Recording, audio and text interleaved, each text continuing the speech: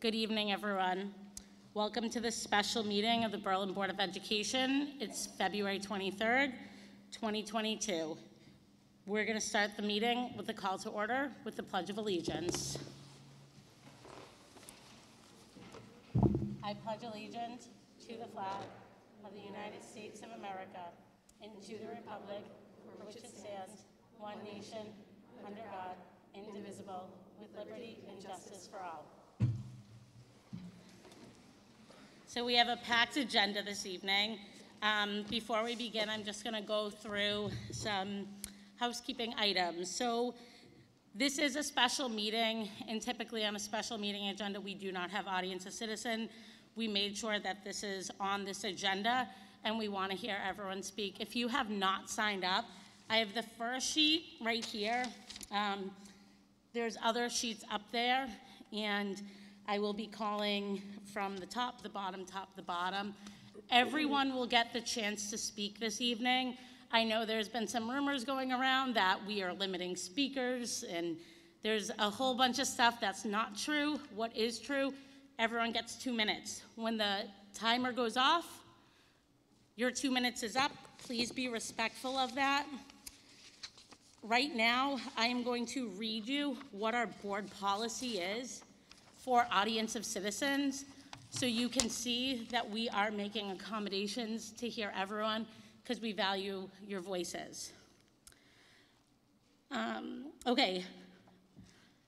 The board may permit any individual or group to address the board concerning any subject that lies within its jurisdiction during a portion of the board's regular meetings, so designated for such purposes. 3 minutes may be allotted to each speaker and a maximum of 9 minutes per topic, with prerogative of board chairperson to extend that time as appropriate.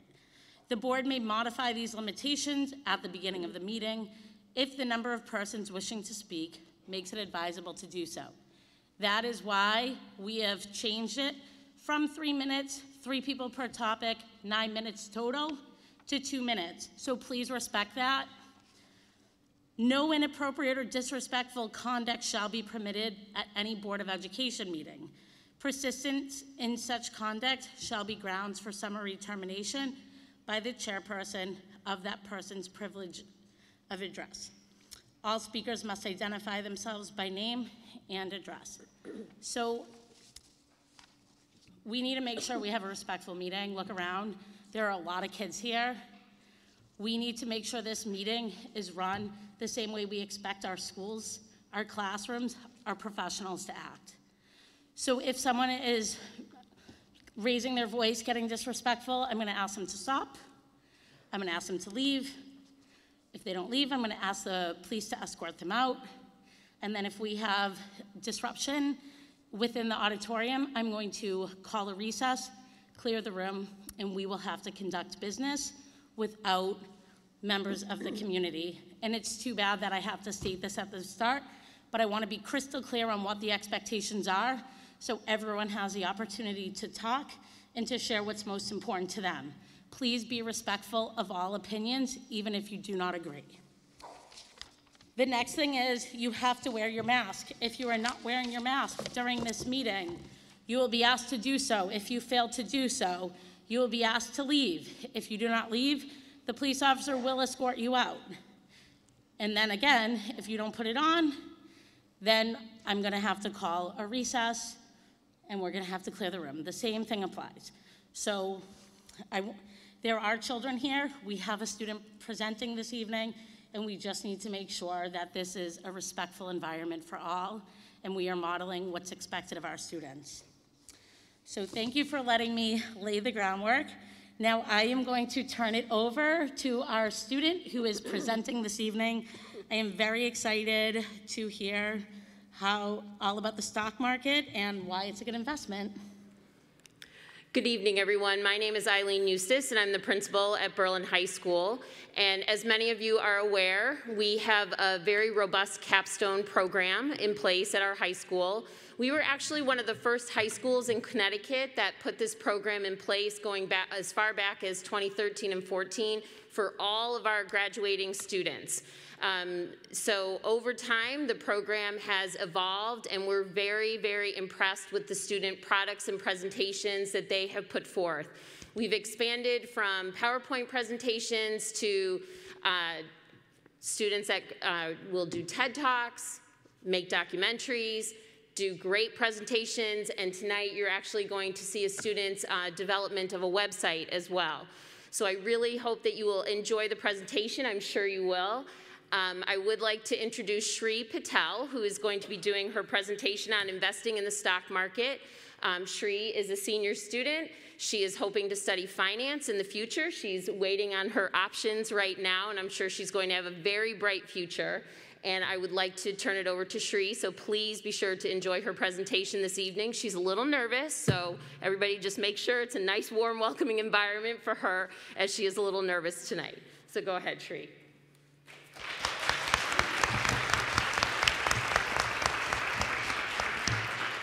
Hello and good evening. My name is Shri Patel and I am a senior at BHS. Over the past couple of months, I was given the opportunity to research my capstone project. The essential question that I explored for my project is, how does the stock market work and why is it a good source of additional income?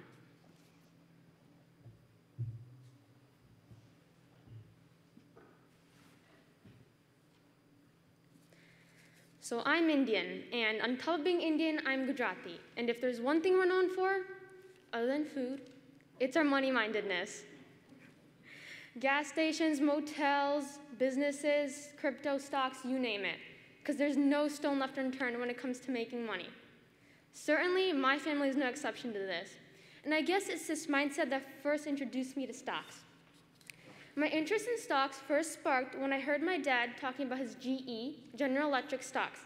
And at first, I didn't really understand what all the complex numbers and constantly changing colorful charts meant. But I did enjoy my daily updates. The older I got, the more intrigued I grew, and although I do not currently trade stocks, I plan on doing so in the near future.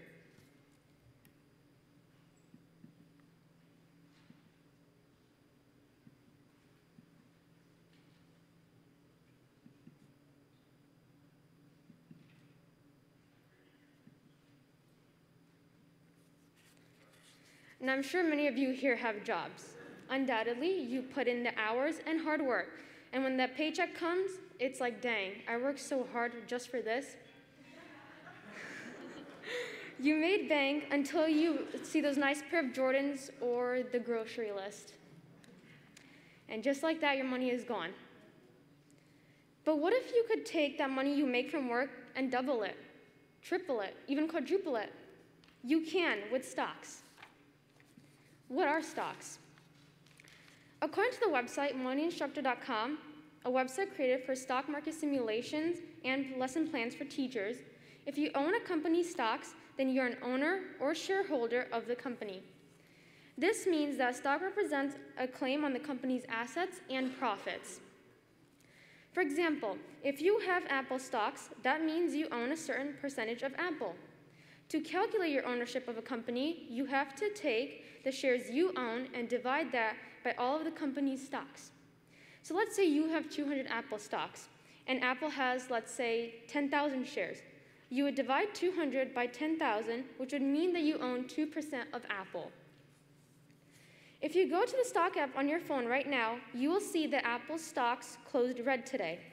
The phrase, the stock is red or negative, means the stock traded lower than the previous day. Likewise, the stock is green or positive means the stock traded higher than the previous day. This seems great and all, but why would companies sell stocks? Essentially, companies sell stocks to generate money which they use for multiple initiatives, from funding new projects to paying down debt.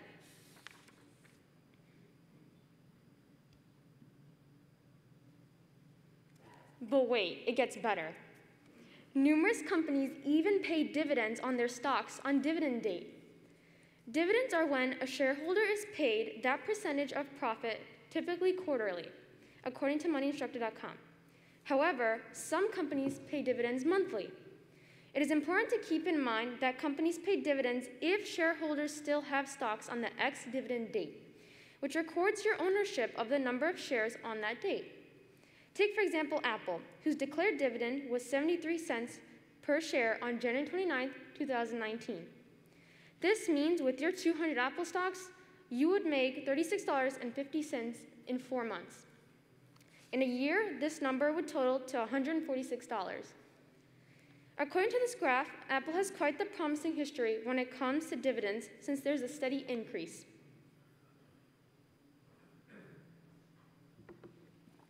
Many companies even split their stocks.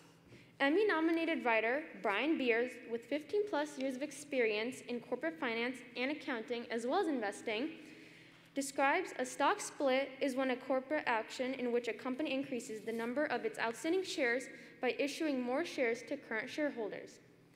Stock splits allow affordability for small investors by reducing the price of the stock while the number of overall company stocks increases. Stock splits are done in ratios such as 2-to-1, 7-to-1, etc.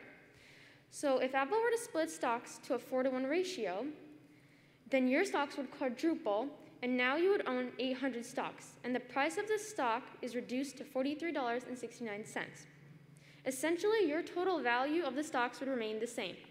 This image right here depicts what I just said. So you have one stock and ends up splitting into 4 different stocks. As you can see, the one stock that was worth $150 becomes $37.50. However, it is still worth the same amount of money.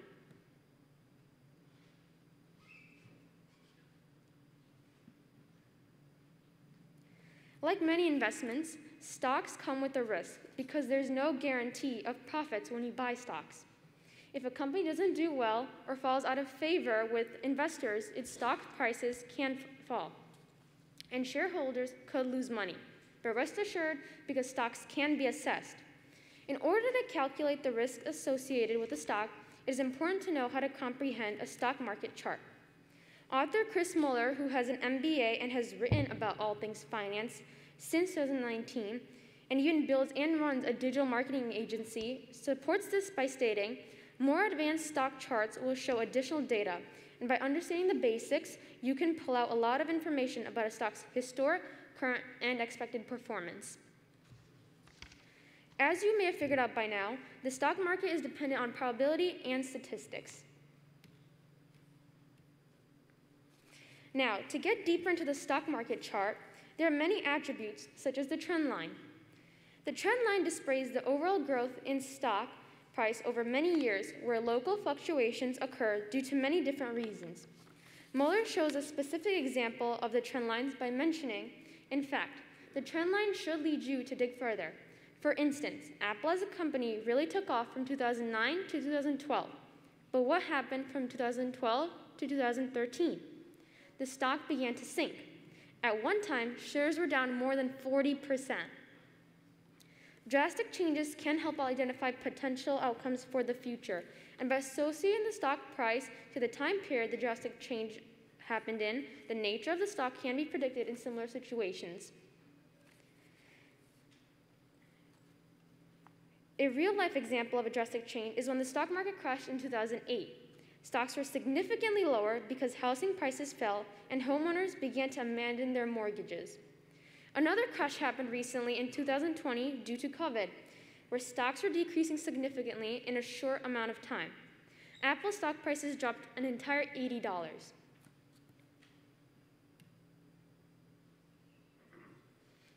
Support lines and resistance lines also serve a similar purpose.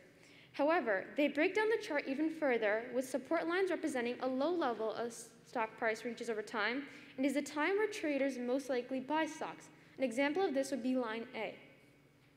Resistance lines represent a high level of stock price reaches over time, and is the time where traders most likely sell their stocks. An example of this would be lines B and line D.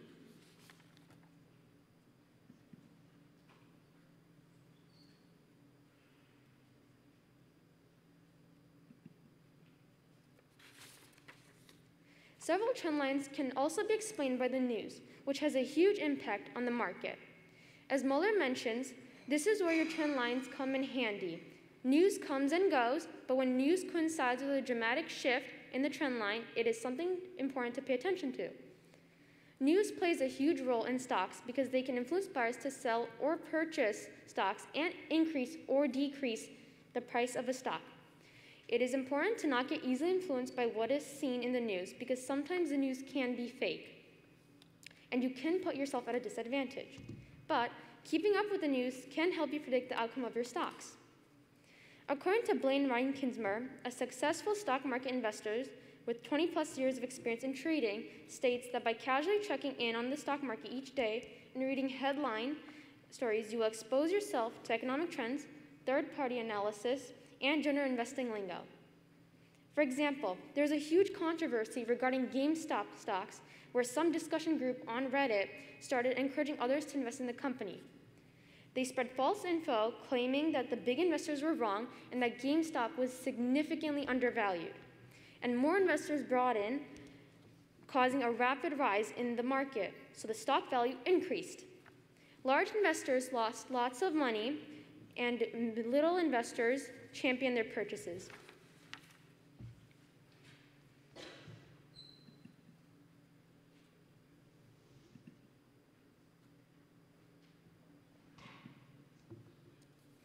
Another way to reduce the risk associated with stocks is diversification and long-term investments.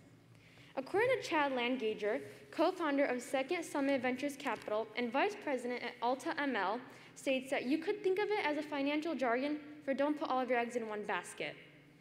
Diversification is investing in a range of assets which helps reduce the risk of severely hurting the return of your overall investment.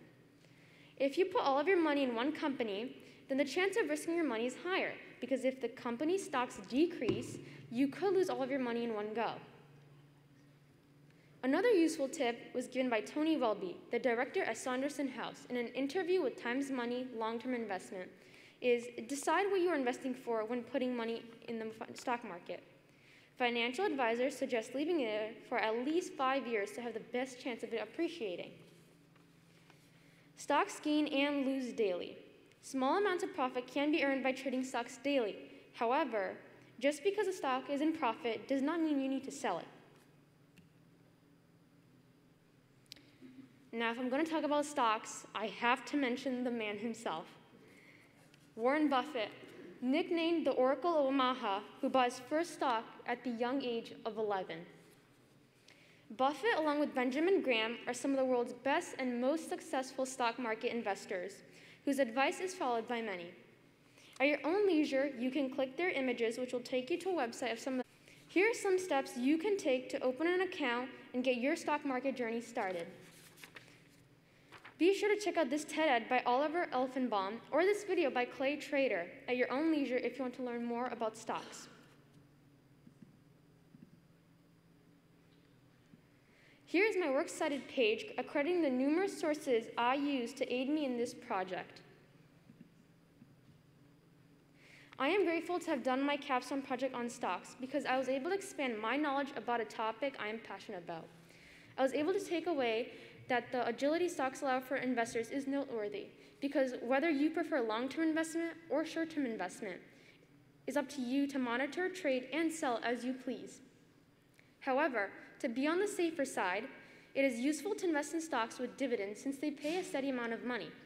Despite the risks that stocks hold, analyzing a stock market chart is a useful skill to possess, and the news can come in handy. Essentially, stocks have a good earning potential and serve as a great investment. Thank you.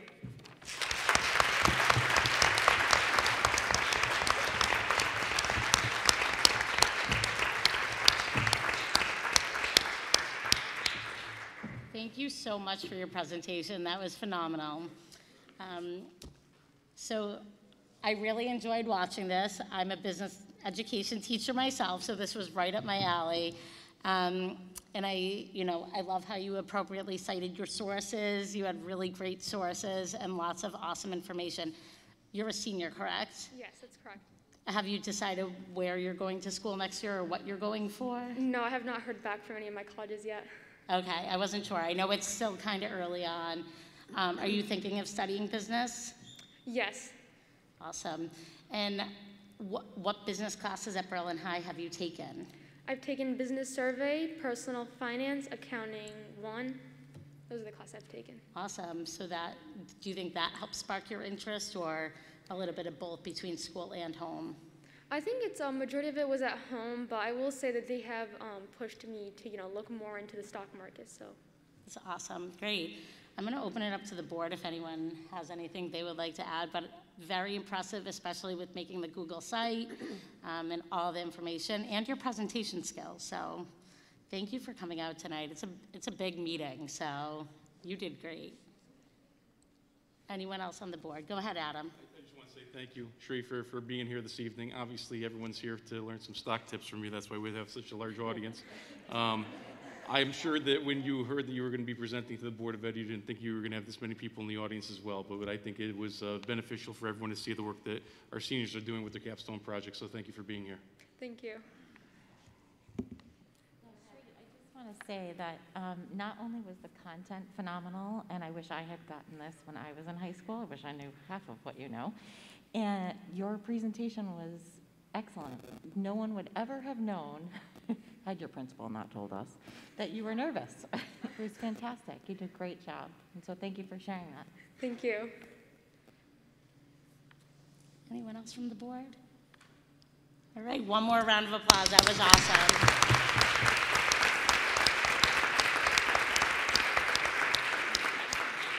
I will say, having students come out, this is a highlight of the work we do as a Board of Education, because we get to see what our students are doing in the schools and all the learning that's happening, so thank you.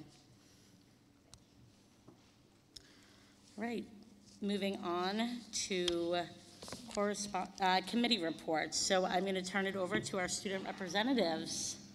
Yes, so we have a few updates for you. So first, the BHS Theater and Musical Arts Department will be putting on Into the Woods here in the auditorium on March 3rd through 6th. So tickets are available at singingredcoats.ludos.com. I encourage you all to come check it out. On February 15th, 8th graders were invited into the school for a tour, which was led by the Upbeat members, to meet future teachers and learn about the possible courses that they could take next year.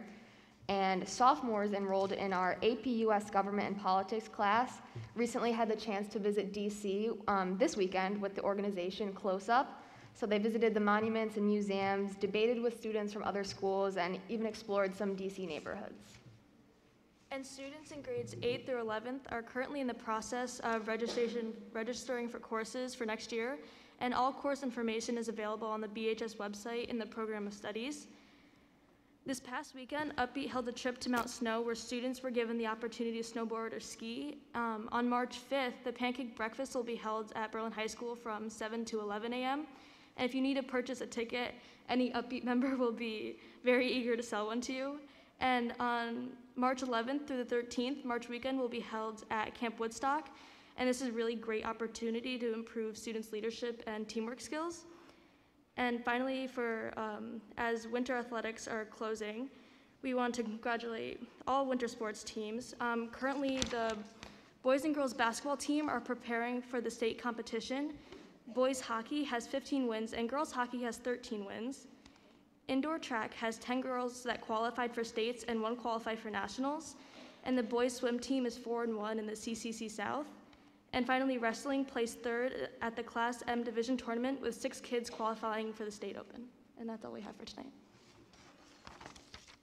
All right. Any questions for our student representatives?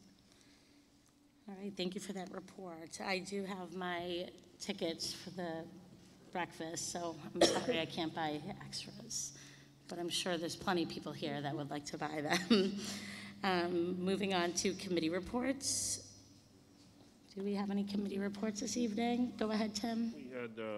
We had an ad hoc committee to review the policies that we're going to be talking about later on this evening. A couple of weeks ago, or it was only about a week ago now. So a lot of legal changes to those policies. There was nothing overly concerning. So from an ad hoc perspective, we are happy with those policies, and certainly we can discuss them later, but that was it. Thank you, Tim. Any other committee reports? Yeah, we had our communication or our community engagement committee meeting on the 3rd. And what we did was we reviewed some social media policies. So the states, many towns have social media policies. So we brought a bunch of them together.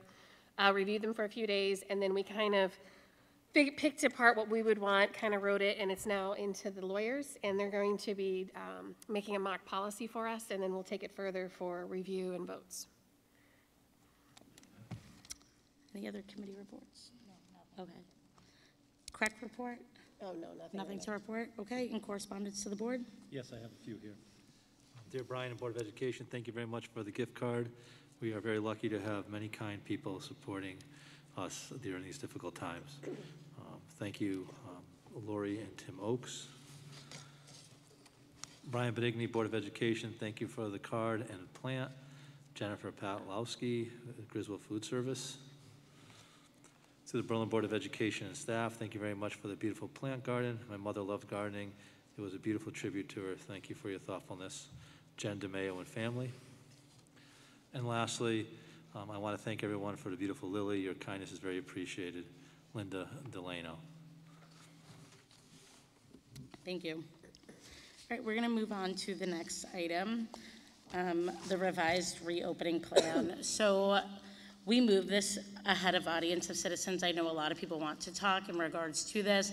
However, with it being a special meeting, with us sending out the email on Friday, we just figured we would go ahead and address this first. I only received one email in opposition to making a change, and also in regards to any emails that were sent. I did my best to respond to all the emails on behalf of the board.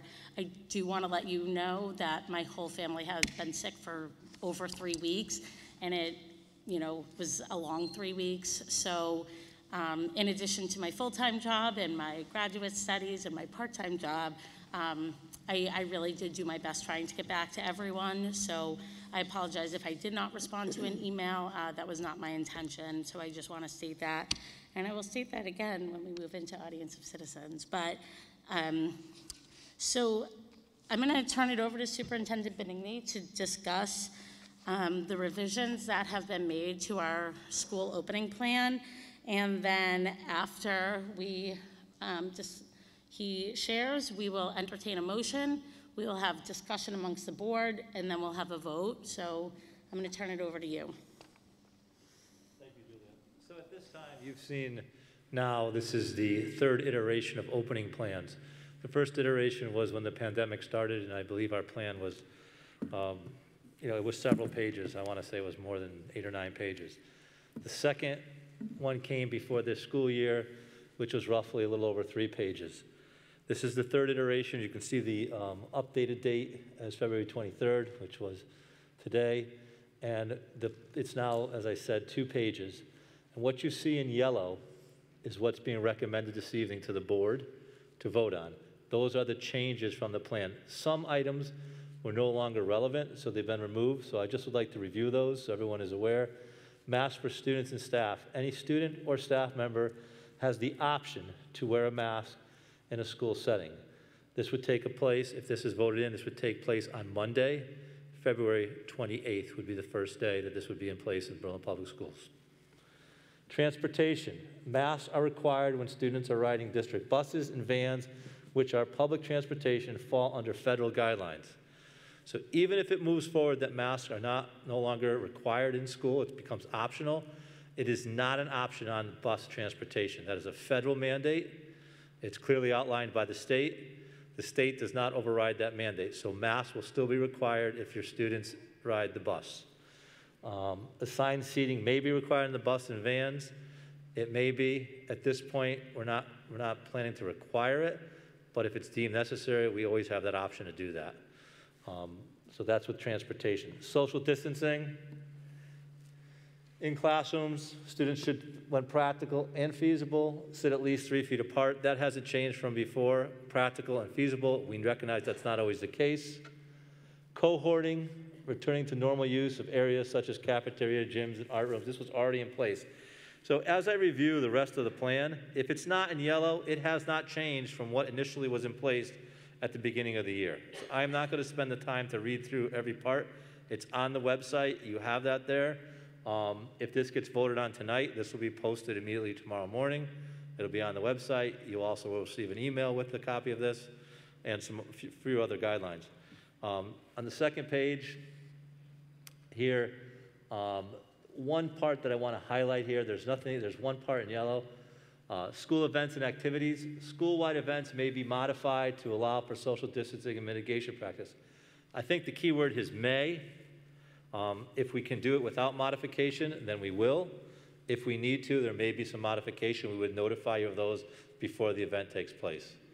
Other than that, everything in the plan is the same as it was as we started this school year.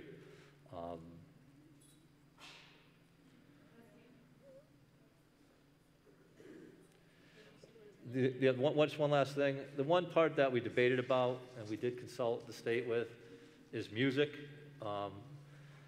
Bell covers, distancing, et cetera, they remain in effect. It's what was there presently. There is talk at the state level that may change. The recommendations may change. And if there is a change, then we may change that policy too. But at this time, for music, we're keeping what was in place previously. Thank you, Julia. All right, so for the Board of Education, do I have a motion for consideration? I'll move to approve the revised 2021-2022 reopening plan as presented. Is there a second? Second. So the motion by Adam, the second by Tim. Now I'm going to open it up for discussion. So we'll have Superintendent Benigni stay there, and board members, you can go ahead and ask any questions that you would like. I don't really have a question, just more of a comment. First of all, I know this has not been a popular issue with regard to masks in schools. It was a decision made at the state level, and we were abiding by that, and we follow the rules and the guidance that's provided to protect the safety of our students as well as our teachers. I think at this point, I think that teachers are ready to see their students, and students are ready to see their teachers for probably the first time for a lot of people. And though it was a nuisance, it was a necessary nuisance at the time. But I think based on the science, based on the numbers at the state level, I'm very comfortable making it a mask optional. I know lots of people will be rejoicing. I did express one story that my middle schooler will kill me for saying, but she prefers the mask because she has braces on and she thinks the mask kind of covers it up. But for the most part, I think that most others are ready to get rid of the mask. So I'm in full support of it based on the science, the data, and the information from the state. Thank you, Adam. I'm just going to ask a question that I anticipate may be asked, just for clarification. I know you stated it and it's highlighted in yellow on the revised plan, but it does say masks are required when students are riding district buses and vans, which are public transportation and fall under federal guidelines. There's no possibility that we have any jurisdiction over revising that, correct? We have no jurisdiction over that. That's been reiterated by the State Department, the Commissioner of Education. We do not have that at this time. It will take the federal government will have to then pass something to allow that not to be a requirement. They'd have to pass legislation to remove it. And another point of clarification, if you could explain, because I know there's been some talk out there about this is being tied to a vaccination status. Can you elaborate that that is not accurate? Mask optional is for everyone vaccinated or not vaccinated this time. There's no distinction between the two. The question did come up about if you do contract COVID and your requirement for quarantine is 5 days. One of the components was that you return to school wearing a mask. That has also been lifted too. You can required to quarantine for a minimum of 5 days, but if you need to quarantine longer, that's also expected if you're not feeling well.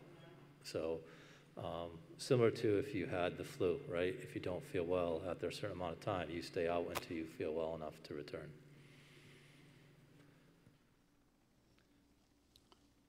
Anyone else on the board have questions or comments? Brian, my understanding is that, let me first say that I'm in favor of mask optional. As you know, we've discussed this previously. But my understanding is also that the Connecticut Department of Education and the Connecticut Department of Health do have the authority to implement a mask mandate regionally if necessary based on spikes. How is that built into this, just so that I understand that?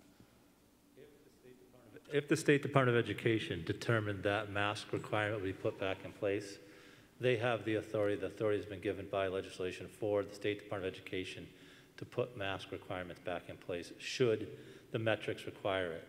Initially, they were putting it back on Board of Educations and superintendents to monitor metrics and decide on individual districts and things. The case and how we're following it is that if there was an outbreak and it was extremely high, it would be something that would be put in by the State Department of Education. Thank you.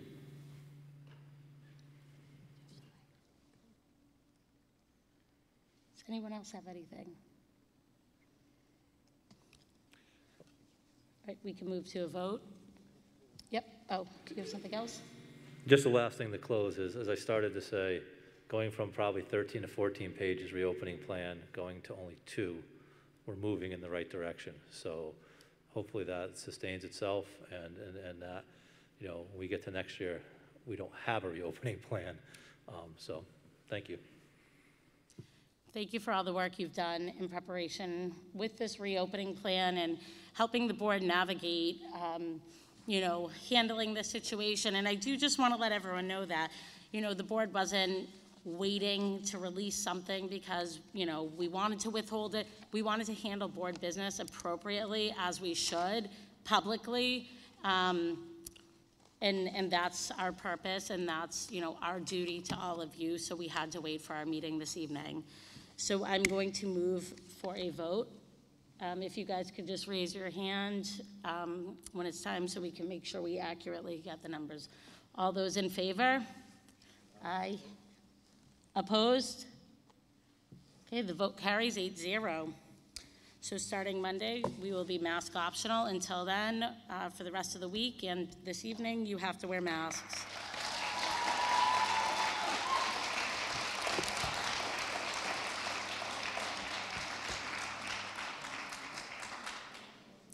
All right, so the next portion of the meeting before we move to audience of citizen, we met this evening at 5:45 to have a budget presentation. The superintendent and I answered questions in regards to the proposed budget, and at this point we have had a number of meetings with the board, and we've worked through our budget, and there are a number of questions that have been asked and answered. So I am going to just quickly give a quick overview for anyone that was not here, but it will be available on the website. Our, yeah, if you could put it on the screen, that would be great, Nick. So our proposed budget for 2022-2023 is $50,112,596. It's a 4.7% increase. 3.68% are contractual obligations to make sure that we keep employment whole, especially returning from the pandemic and addressing learning recovery and learning loss. You know, I think some of the goals of our district are to continue to provide a quality education to all students at the standard that Berlin parents, all of you guys here this evening, expect. You all moved to this town, you all chose to educate your child in this town, and we want to continue to provide that. Provide all students with an education that prepares them for multiple options and opportunities upon graduation. That starts in pre-K and kindergarten. That doesn't just start in high school. Maintain favorable class sizes and adequate course offerings. That means making sure kindergarten isn't packed at 25 and having favorable class sizes so your students can learn, develop strong relationships with their friends and their teachers, and get the most out of their education. Adequate funding for technology, which we've learned from the pandemic is necessary, and an ongoing commitment for school safety measures. And with that, our contractual obligations are 3.68% of the budget. That is a result of union contracts going to negotiation. The raises are in line with the state. Our teacher negotiations came in below the state average. Our non-certified salaries and other raises are in line with the town raises. We have no new staff added. We added a .2 for human resources because we're moving that person, we'll hope to move them from the town because they're split, so both the town and the district are increasing that position, but we're not adding teachers, we're not adding paraprofessionals, we don't have anything that is added, and it's contractual obligations. Do you have anything you'd like to add? Just, we have one position to be grant funded. It's an internship coordinator for the high school here, and we hope to have students out working in internships for next year, and we believe that that's very important.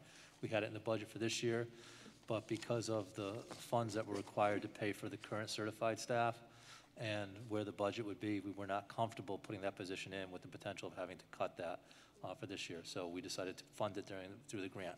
So those are the only two positions that are in the budget for next year. And Nick, if you could just go to the next slide real quick, just so people can see what I was talking about. That is what we're coming in at. If you look at the stacked bar graph, the blue is just our contractual obligations. Above the blue is 0.95%, which is under $500,000 in areas that we're increasing. We're not adding, it's increases. We've had massive inflation. But, you know, it is important as a Board of Education that we continue to advocate for the educational needs of all the students in our town. And again, parents do have choice to send their kids to CREC schools. Berlin has to pay, and there is an increase in tuition. So if we, you know, do have to cut, then we will be probably paying more, and that will be unfortunate. We've done a lot to keep students here in Berlin and attend Berlin public schools and really maintaining our goals to drive the learning forward. So at this point, can I entertain a motion? I'll move to adopt the Board of Education operating budget for the 2022-2023 year in the amount of $50,122,596. Do we have a second? So motion by Adam, second by Carrie. All right, now I'm going to open it up to discussion for the board. I know we've had a number of discussions on the record about this, so anyone have any questions or comments they would like to add? Does anyone have any issues with the budget? Any issues of maybe why they might not support it or concerns that need to be addressed before we move to a vote? Okay, well, we've certainly done our work. We've spent a lot of time on this. This starts in December for us and carries through. This is one of the biggest parts of our job here. So as we go to a vote, if you could just raise your hand if you're for it or against. So all those in favor? Aye. Opposed? So the vote carries 8-0. All right, thank you. Did everyone vote? I think so. Okay. Yep, okay. I just couldn't see down to that end. All right, so 8-0, nice job, thank you. So we are gonna be sending that off to the town. It will then go to the town, Board of Finance, and then from there, the Town Council. And then we have our budget referendum in April, so I encourage all of you to go out and vote. And that is really important. So, you know, it's important that we do this for the kids. The kids are our future. This is why we sit here. So now I'm going to move into the audience of citizen. I understand that there are some topics that could be controversial that not all are going to agree with. But again, look around. There's a lot of children here tonight. Please make sure you act in a way that you would expect the staff and the faculty at the schools to act and, you know, behave. No appropriate or disrespectful conduct shall be permitted at any Board of Education meeting. So even if you disagree with what the person is saying, please do not boo, do not shout out anything. And again, I have no issue this evening. If there is any shouting back and forth or loud disagreement, I'm going to ask you to leave. If you do not leave, I'm going to ask the police to escort you out. If you do not, and then there is multiple voices going back and forth, we're going to clear the room and then carry on business without an audience. So unfortunately, I hate to even have to preface this evening with that. I do think it's important to give everyone the space to talk. It will be 2 minutes. and I read the policy at the start of the meeting, so I think the 2 minutes is much more favorable than allowing 3 people per topic at 3 minutes each. So with that, there is another sign up down there, so if your name did not make this list, you can sign up as the Spirit moves you. You can only speak once. If you no longer want to speak because your issues have been addressed, you don't have to when I call your name, and I'm going to go top, bottom, and alternate back and forth. So we are going to, and again, if I don't say your last or first name correct, I apologize. I think I know everyone, at least everyone's first or last, so I'm going to do my best. We're going to start with Aurora this evening, so if you want to approach the board and just state your name and address. Aurora Cordoville, 19 Timberwood Road. I live in Berlin, and I'm going to yield my 2 minutes to Sarah Patel.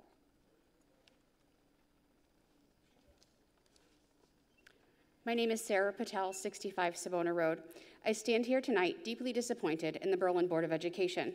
By dismantling the Equity and Social Justice Committee, you have let down every child of color, every child who identifies as LGBTQIA+, every child who attends school in a wheelchair, and any child who might not fit into your perfect image. I stood before you last summer and shared that my son had experienced racism each year that he has been in the Berlin Public Schools. I would like to expand on that and share specific incidents in the hope that maybe this will have more impact on your understanding the need for this work. He was just 5 years old when he came home with his first self-portrait. It was torn through the face from erasing. When I asked him what happened, he replied, "I couldn't find any crayons to match me." I called and offered to purchase a set of multiracial crayons for every classroom. I was told the school has them. They were just forgotten. Next project came home with an empty face. I asked my son why. His response, "I was too embarrassed to ask because you have to go get them from a separate room." Also at 5, a child called his skin dirty, and she stopped her friends from playing with him. At 6, he sat on the bus while students chanted about white people taking our country back. At 7, a child on the bus told him their dad said they'd have to move if any more Indian people came to our town. At 8, a child on the playground at recess said to him, "I wish it were like Martin Luther King Jr. times, where you would be treated bad and people wouldn't believe you because you are brown, and I would be treated good because I'm white." I was told that it was a Martin Luther King lesson gone wrong. At 9, another student called him a liar because Kian said he had brown hair, and other students insisted that all Indian people have black hair, so he must have black hair. His hair is brown. As a concerned parent, I met with administrators at every level regarding these incidents, and I was assured that Berlin was addressing racism and equity. I give a great deal of credit to Mr. Kitzman. Thank you. Sorry, the time is up and I have to stick with And this. I get my 2 minutes now. No, it's 2 minutes per person because everyone who signed up, who got their things addressed. So, did we do this? And equity. I gave a great deal of credit to Mr. Kitzman and Dr. McGurk. They listened to my husband and I, and they promised to do better. Their promises were not empty. I finally felt hope when the Equity and Social Justice Committee was formed. I felt even more hope when I attended the first session. And I realized that the district's commitment to change was real. I was pleasantly surprised by the other members that were present: administrators, teachers, townspeople, parents, business owners, BOE members, Yes. town council members, and more. I left that meeting feeling like change was going to come, and I believe that together as a committee and a community, we would make a difference. This year, my son has experienced true equity in his classroom for the first time. He was asked by his teacher to teach his classmates about Diwali, the Festival of Lights. The students were so excited. His teacher reached out and we made arrangements so the entire class got to make rangoli. This was an amazing experience for my son. He felt truly valued and was so excited to share. I cannot emphasize enough what this did for my son's confidence. In his class this year, they also got to learn about the Chinese New Year. This is what equity looks like and feels like. It takes away nothing from others. It only enhances everyone's experience. Sadly, though, even though this year has been wonderful for my son, there are other experiences as instances which still prove to me that we need the ESG even now more than ever. At a concert this year, I heard a song introduced as an African-American slave song. Not appropriate. In another unfortunate instance, I learned of a young friend who was asked in his class to identify fair and unfair. He understood the assignment well, choosing to color his fair face in white and his unfair face in black. But why was this assignment included at all? This seems too similar to my son's experience with a Martin Luther King Jr. lesson gone wrong. I mentioned the children you are failing, but I think another group you are failing here is your administrators, faculty, and staff. Thank you. So I'm going to just clarify the ground rules. First off, I need to make sure everyone is being respectful, whether you agree or disagree with how I'm running the meeting, because I have no issue this evening with ending the meeting. That's it. We will clear the room and have our own meeting without an audience of citizens. Number two, if the timer goes off and you want someone else to finish, they can certainly sign up and finish reading your statement. I don't care. But we need to make sure we're respecting the rules. When the timer goes off, your time is done. This is going to be over an hour this evening of hearing from people. And we can certainly end it at any time, so I don't want to have to do that. Please be respectful. If you don't get to finish and you want someone else who is not signed up to read to go sign up, by all means, and they can do it when their name is called. And if you don't like how the meeting is being run and you're talking over it, I'm going to ask you to leave.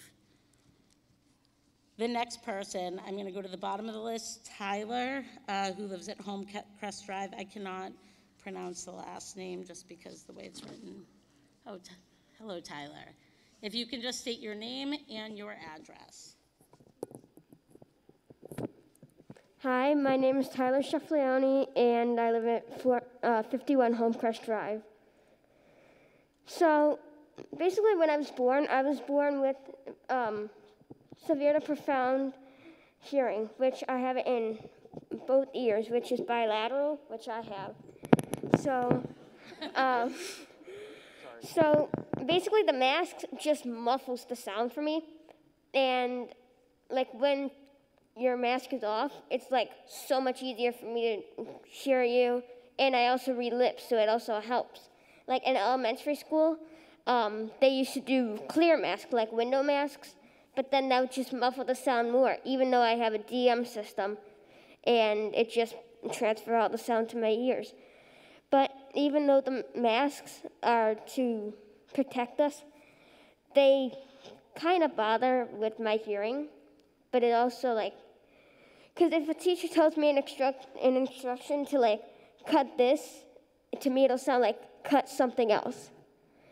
And yeah, that was my whole conversation, and enjoy the rest of your night. I can't wait to see your faces. Thank you, Tyler. Thank you so much, Tyler, for having the courage to get up here and talk. That was great. Thank you. Rachel Rochette.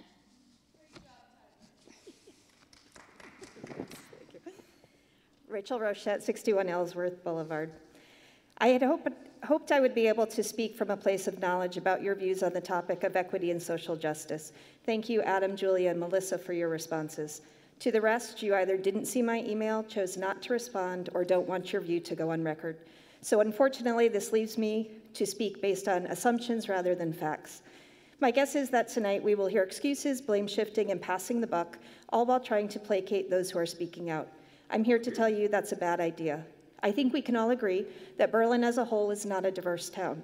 For the most part, we are a white, middle to upper middle class suburban town where our children experience all authority and role models through the lens of whiteness. White teachers, white coaches, white administrators, white police officers, and white elected officials. This is not a bad thing, it's just a fact. The purpose of education must be to prepare our children for adulthood.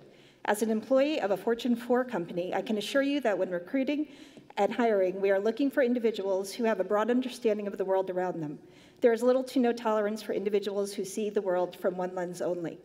As leaders, it is your role to establish the policy and guidelines to ensure consistency and effectiveness of curriculum and planning. A recent blog by Milk College states, "The variety of personal experiences, values, and worldviews that arise from race, ethnicity, gender identity, religious and spiritual beliefs, class, age, color, sexual orientation, disability, immigrant status, and national origin enhance creativity and learning potential. Education works when teachers are empowered to incorporate students' backgrounds and experiences as strengths rather than view them as hurdles to overcome. That is your job." Some of you have quoted MLK recently on this topic. To close, I too am choosing to quote him. In his words, "I have almost reached the regrettable conclusion that the Negro's great stumbling block in the strides toward freedom is not white citizen counselors or Ku Klux Klaner, but the white moderate who is more devoted to order than to justice. Let's try to prove him wrong. If you won't act, I will continue to speak." For he also stated, "Our lives begin to Thank end you, the day." Rachel. We're gonna move on to Bill. I don't know how to pronounce the last name, 25 Gateway Drive. If you can just state your first and last name and your address. Yeah, Bill Julius, 25 Gateway Drive. Yeah, I don't think any child should have to deal with, what your son did.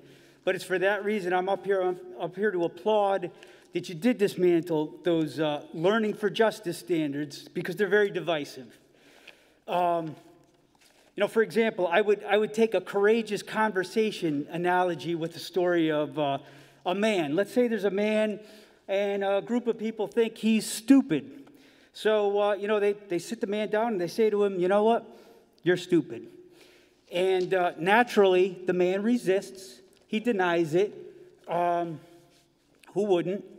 And ultimately, these people tell the man, "Look, the only way you're going to enlighten yourself and not be stupid is if you admit that you're stupid," which is really a ridiculous argument. And I don't think these are the types of conversations the children of Berlin Public Schools need to have. So I hope that you, replace the standards with something that's fair, something that's inclusive. I totally agree that no child should ever have to deal with that. Again, I've mentioned before, there's different standards called FAIR. It's the Foundation Against Intolerance and Racism. That's all I got. Thanks. Thank you. Thanks, Bill. Next person is Nikki Simbitsky.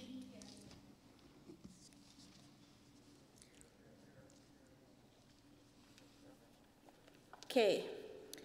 Do you need my address? Yep. Okay, 947 Chamberlain Highway, Berlin. I'm scrapping my part about the mask since that's already been handled. So I want to speak regarding the Equity Committee. I would urge you to keep it disbanded. Our children do not need to be taught equity. They need to be taught equality. They need to learn the words and the teachings of Dr. Martin Luther King Jr. Dr. King said it best during his I Have a Dream speech when he said, "I look to a day when people will not be judged by the color of their skin, but by the content of their character." This Equity and Social Justice Initiative puts a magnifying glass on color and causes our children to feel anxiety and fear and makes them zero in on the worst in everyone. You cannot fight racism with racism. This is nothing more than cultural Marxism. We need for our children to learn equality and to focus on humanity and the good in everyone. We need them to celebrate the best in everyone. This Equity and Social Justice Initiative does not do that. We need our children to learn about Dr. King and about the Civil Rights Movement. They need to be taught that the history of the United States, about the history of the United States, and about the people who fought so hard to make America what it is. Our children are better served learning cursive and English, science, history, real history, United States history, math, and other academics, and not equity and social justice. This is a harmful initiative, and it should not be allowed to flourish in this town. There are other substitutes for such a committee, and FAIR was mentioned, and I believe that you should strongly consider that. Thank you. Thank you. The next person is Kenga. I can't pronounce the last name just the way it's written. It's 87 Cottage Street, East Berlin. Okay, thank you. I'm just going to cross your name out. I appreciate that. Lori, you're up next. Just state your name and your address. Lori, can you hear me? No, we can. Lori Schoenfield, 300 Savage Hill. I'd first like to thank the board members who took the time to read and respond to my letters. Thank you, Julia, Adam, Gina, and Melissa.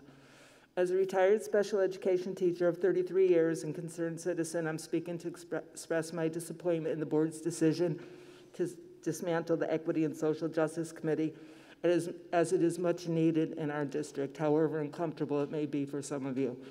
It is no longer 1950. Our world has changed significantly, and we need to provide our students with the tools and knowledge needed to handle the challenges we face in our diverse and ever-changing society.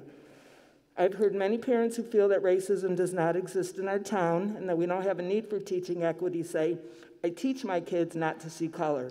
That comment in itself validates our need for the ESJ committee. Teaching our kids to see everyone as the same is not realistic or helpful. You may think that it's well-intentioned, but it's insulting. Saying you don't see color is implying we see you as one of us. It's implying that there is something negative about being something other than white.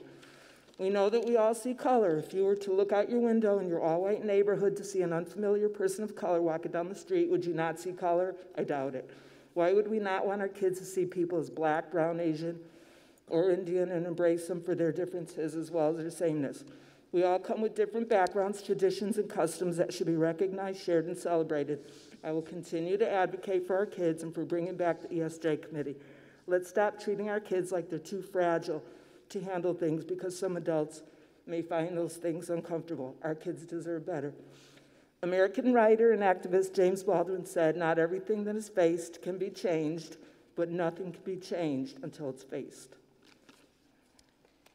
Thank you, Lori. I'm going to go to Mary Catherine LaRose. You can approach and state your name and address.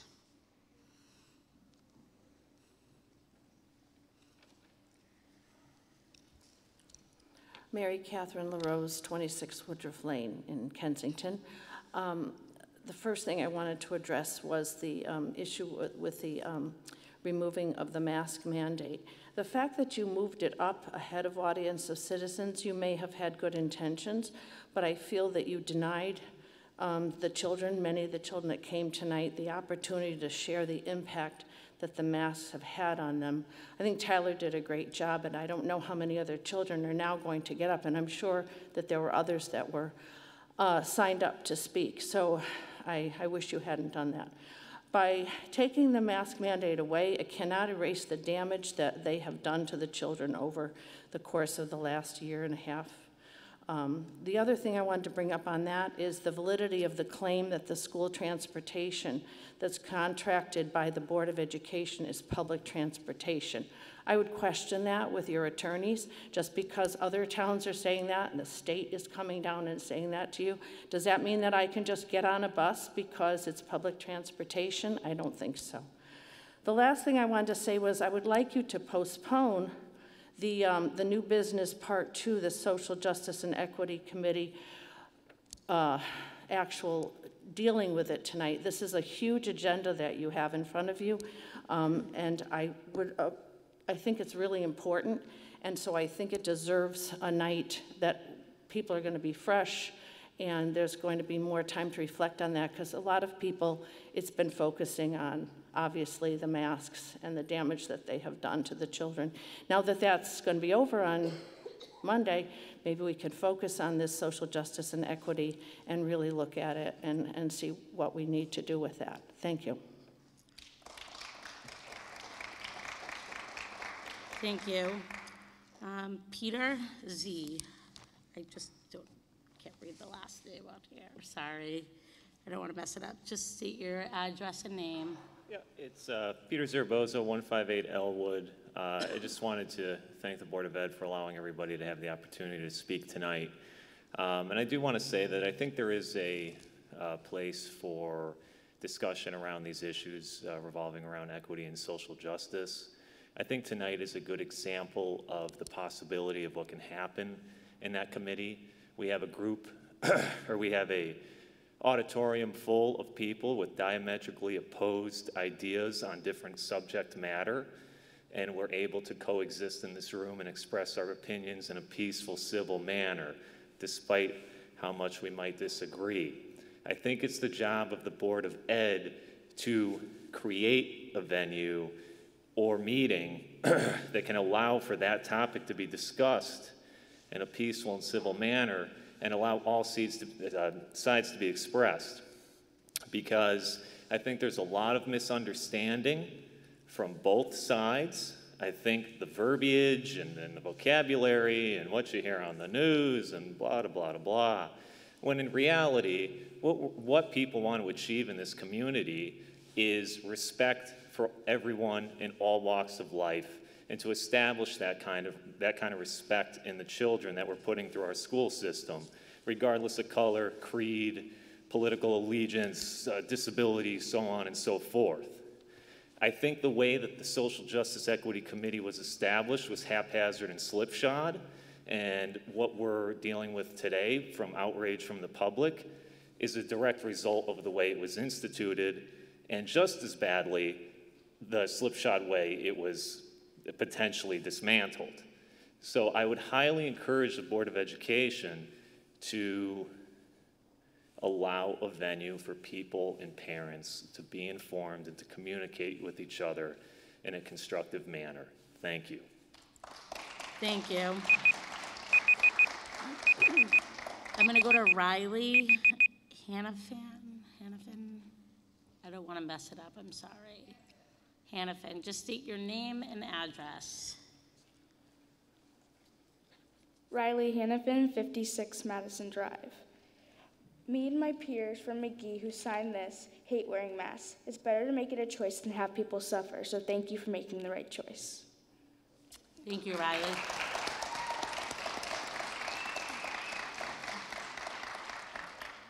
I'm going to go to Tony Dorito. State your name and address.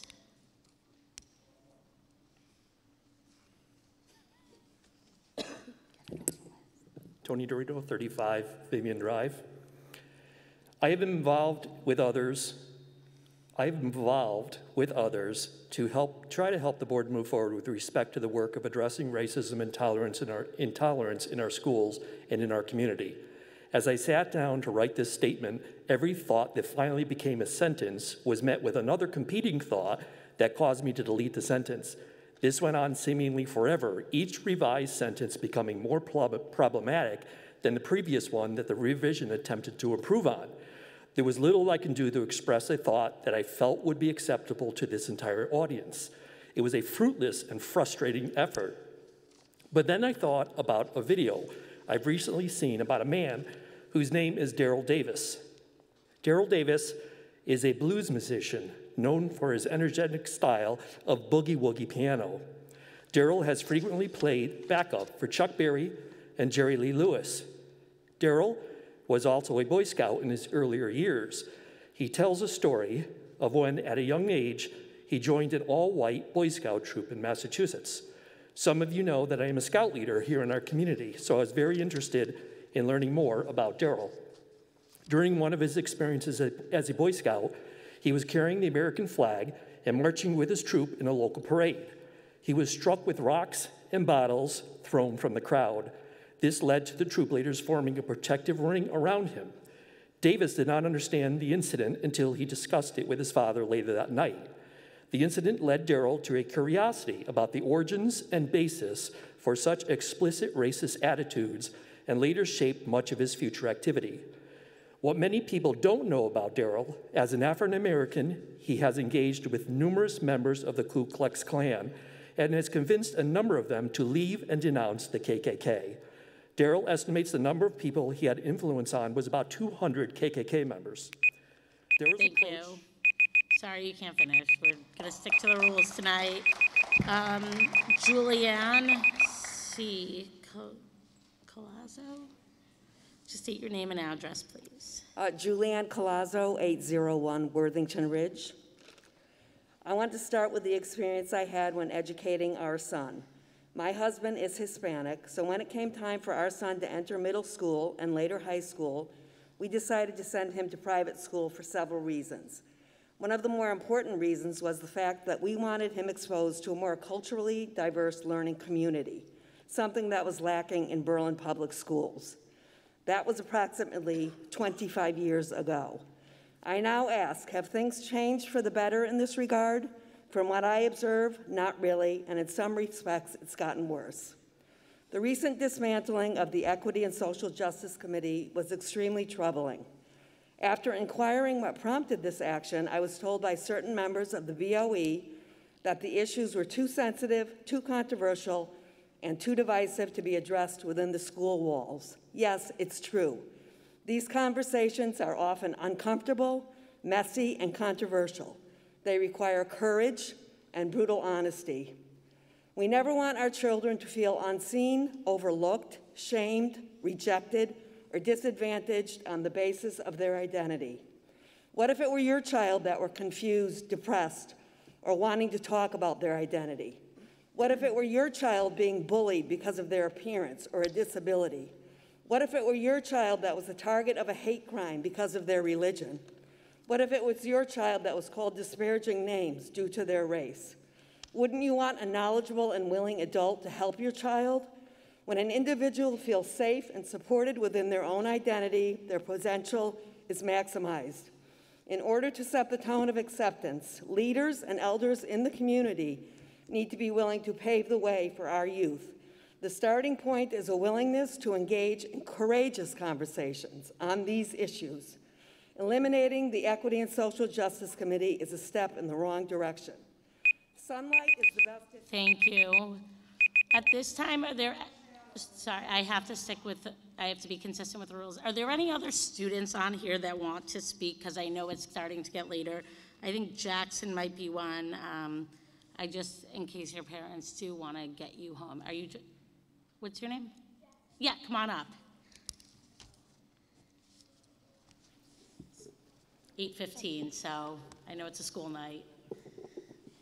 Thank you. All right, Jackson, just state your name and address. Hi, my name is Jackson. I live at 586 Edgewood Road. I am in 5th grade at Griswold. I came here to fight for no masks, but now I'd thank you for making it optional. We were made to wear masks during gym, and they made us out of breath. In the hot months after recess, we were only allowed to take them off to drink water. We needed time to breathe. For the last 2 years, we could not understand each other, but now we'll have the chance. It will make learning easier. Most important, thank you for letting me see my friends' faces again. Thank you, Jackson. We will not be offended if you guys get up and go home, but you can stay, but I'm just saying, because I know it's a school night. Are there any other students on the list that have signed up? Okay. All right, I'm going to keep going. We will go to Joanne Stetson.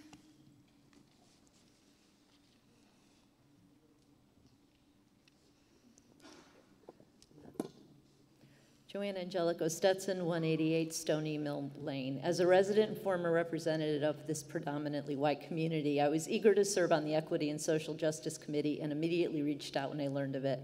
Those of us who understood and embraced the goals of the committee realized or quickly learned that the work would be uncomfortable at times, and some of us would feel vulnerable in confronting our own unconscious inherent racism and implicit bias, which we all possess to some extent. Despite our discomfort, we knew how crucial it was that we have deeply transparent conversations and respectful discourse to facilitate profound change, benefiting our students, staff, administrative, and community, most certainly in Berlin, considering its history of disturbing racial incidents. I was stunned when I watched the unilateral dismantling of the committee based upon thinly veiled excuses for acquiescing to a faction touting a political agenda.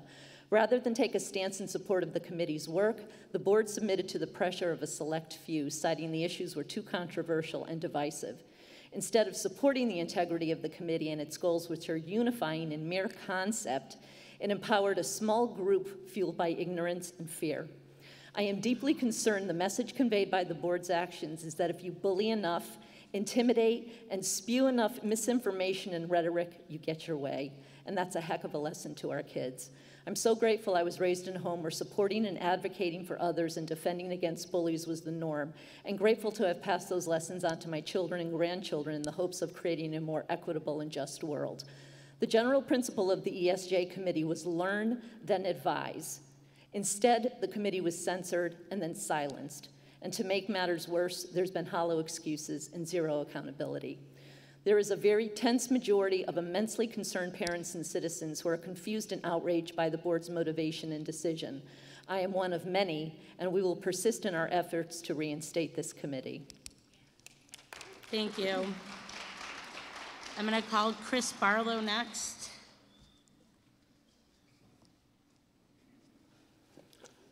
We're a family. We do have a joint statement that would take. Did you sign up as well? She did as well. What's your name? Okay, so once his 2 minutes is up, you'll take it and then start. Can I yield my time to him so he can finish, or do I need to pick up where he leaves off? Once his 2 minutes is up, if you want to finish his, that's fine, then you'll get yours. So 4 minutes total, but we'll do 2, and then you can state your name and address, because I see you're both signed up, so just state your name and address. Hi, my name is Chris. Actually, can I move I'm sorry, I don't remember who was here before, but I think they're a Yeah, bit shorter than I am. You can do what you gotta do. Hi, my name is Chris Barlow. I live at 15 Overhill Drive here in Berlin.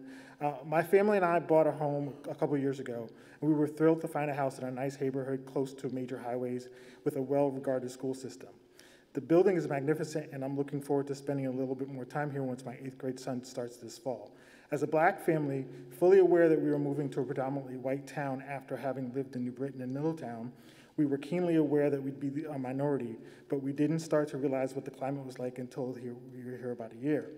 We love the school system, especially since our son has special needs. Faculty and administrators has been nothing but helpful and welcoming, and while effectively nonverbal, our son has had his usual effect of positively influencing everyone that came around him. His mother and I didn't really start to realize the racial climate was like in town until one October morning in 2020, while out on a walk in our neighborhood, we saw a black-faced doll created by Berlin predominantly displayed in front of Walgreens. We both did a double take and asked ourselves, did we really just see what we thought you just saw? We took a picture and sent an email to the superintendent and director of Upbeat. Mr. Benignini apologized and had the display removed immediately. He then invited us to join the newly formed Social Justice and Equity Committee. We were both encouraged by this. Nice to see that the town embraces multiculturalism and is concerned about bias, insensitivity, and racism. The committee was great until it wasn't. Then, despite being inaugural members of this group, we heard rumors that it was being disbanded. We started talking with others in town and came across numerous innuendos about Berlin. We learned that in 2019, Berlin's police commissioner was replaced after being caught using racial slurs and reporting that he had trained his officers to use deadly force against African Americans. Tales have circulated about apprehension in neighboring high schools not wanting to face Berlin High in athletics due to colorful language directed at opposing players that read straight out of an episode of Apple TV's hit show Swagger. Did you finish? Thank you. Can you just state your name and address? Twanette Price. And Nick, can you restart the timer? 15 Overhill Drive. And then you can just go a few extra seconds, because I know you were taking over for him, so. Sure. It won't take that long. Okay. This winter's second grade concert featured a Negro slave song called Closet Key about a slave children the songwriter called darkies in the note, fearing punishment from their master. These rumors and documented incidents do not paint Berlin in a positive light and affect its reputation as the Urban Dictionary's most racist town in Connecticut. Rumors travel, and we've heard from members of our own group that Berlin High School students who go on to CCSU have been pulled aside for directing colorful language at fellow students. Some faculty feel these students are ill-prepared for life outside, outside of town where the world's more diverse. We're here as a group of residents who want to do something about it. We're here today following the advice of an ancient African proverb, if you want to go quickly, go alone. If you want to go far, go further, go together. Our friends are walking this journey with us and already making an impact. Our grassroots movement is growing. We'd love to have the Board of Education involved and reinstate the Social Justice and Equity Committee. While we understand the prevailing political pressure the board is under, we had hoped that, they'd stand on principle and not bow to pressure. You started this committee. Please don't let it crumble because things got a little harder. If the kids and coaches on Swagger can overcome the challenge, so can you. Thank you. Thank you. I'm going to go to Jessica next. Next.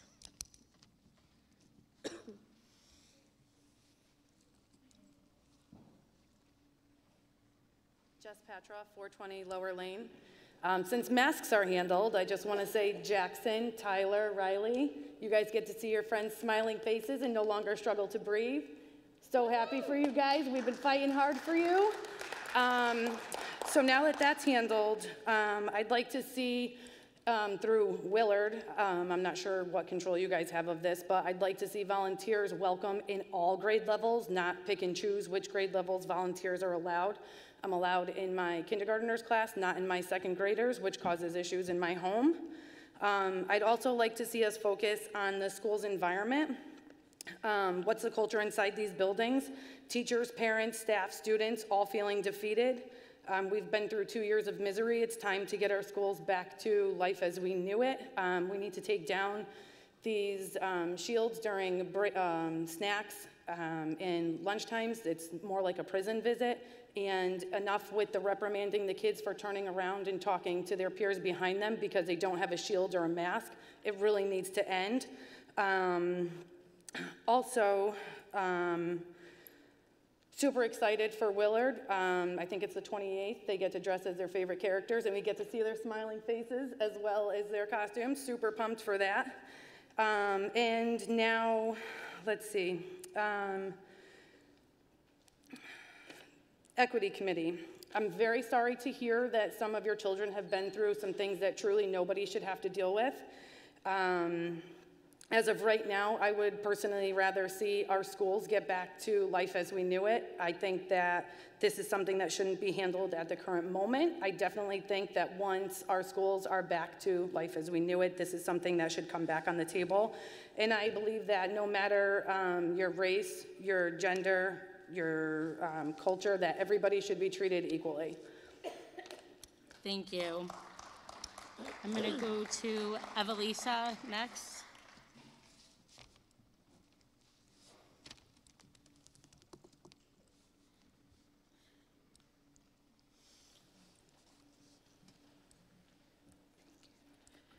Good evening. Evelisa Mayette, 178 Lower Lane.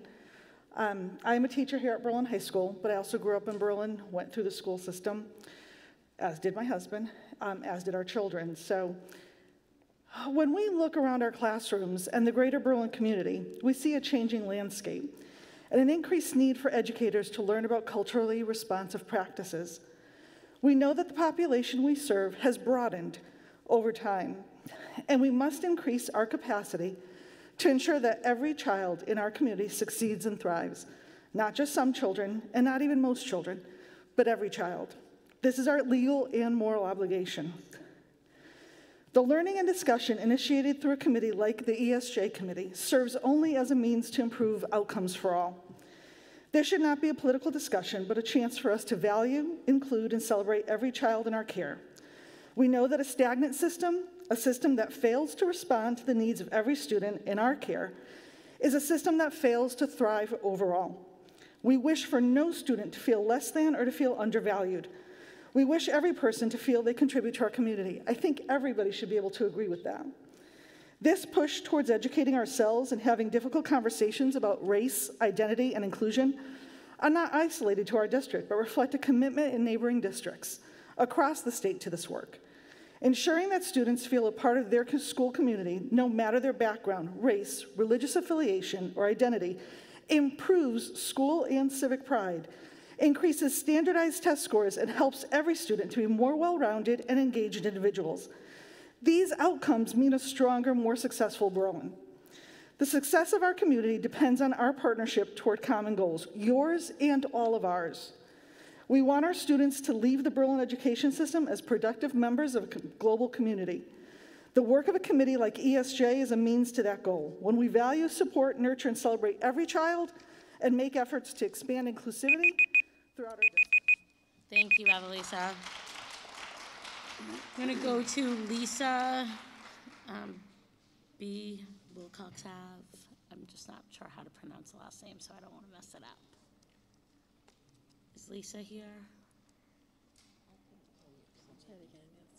What? Lisa, who lives at Wilcox Ave, Boudreaux, maybe? No? Okay. Then we are going to go to Barbara. Is Barbara here? Yeah.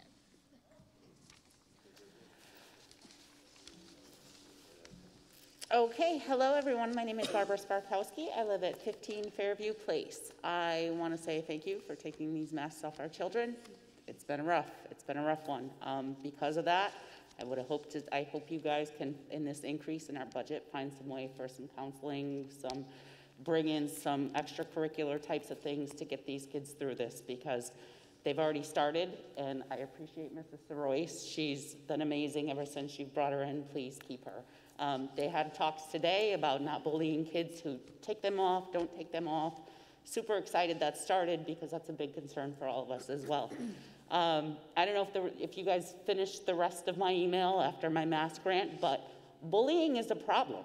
I have 2 little white boys, and my little white boys have been bullied for 6 years. Well, my older one now, going on 6 years. Kindergarten, 1st grade, 2nd grade, 3rd grade, all sorts of reasons. His friends now are in counseling for wanting to kill themselves. These are very harsh truths that we're going through, we're living right now. We don't need to complicate it with race. It's there. Kids are not being nice to kids. Doesn't matter what the hell your race is. They can't be nice to little white boys. They can't be nice to each other. This is a problem. It's a problem in Berlin. It's probably a problem everywhere. I come from a school where our white population 4 minutes away is only 15% in their schools. It was a problem then. It's a problem now. I really hope we can put some focus on it and not have to drag other reasons into it. I'm experiencing the bullying just the same. I don't have to hide behind a color. I live it. So there's lots of parents who are living this, and I'm not looking to be treated special, but we need to really get a grasp on this with our kids, especially coming out of the last 2 years. Thank you. Thank you. Cornell, you're up next. State your Cornell name and Boudreaux, address. 115 Skinner Road. I'm here tonight to express my support of equity and social justice, not just as an initiative of the BOE, but as the moral basis to realize what Representative John Lewis dedicated his life to, the beloved community. It's an ideal Berlin should strive for. It's the rising tide lifting all boats that President Kennedy challenged us to achieve. It's shocking that the committee was dismantled. It's my hope the committee will be reseated in a timely and transparent fashion. And I've heard comments from many members of the board suggesting this work is better suited outside the BOE. That's a matter of debate. What other institution is better suited to educate students as inclusive leaders and lifelong learners than the school system? The unfortunate reality of outsourcing ESJ or removing it altogether is that it cedes the moral ground for the comfortable ground. It's an admission the board prefers the tough work of equity and social justice to be taken up by others because the board is incapable of bringing justice onto itself. It gives fear a seat at the table while mindfulness and inclusion are considered disposable and inconvenient. If ever there was a lesson to teach students, this is a case study in what not to do. And I'll just close with an MLK phrase that he seems to be pretty popular around here these days. The time is always right to do right. Thank you, Cornell. Sarah Mortensen.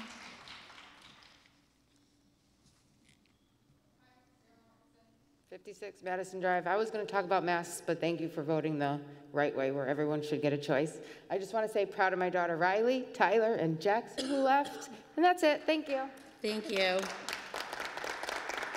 I'm going to go to Julie Erickson.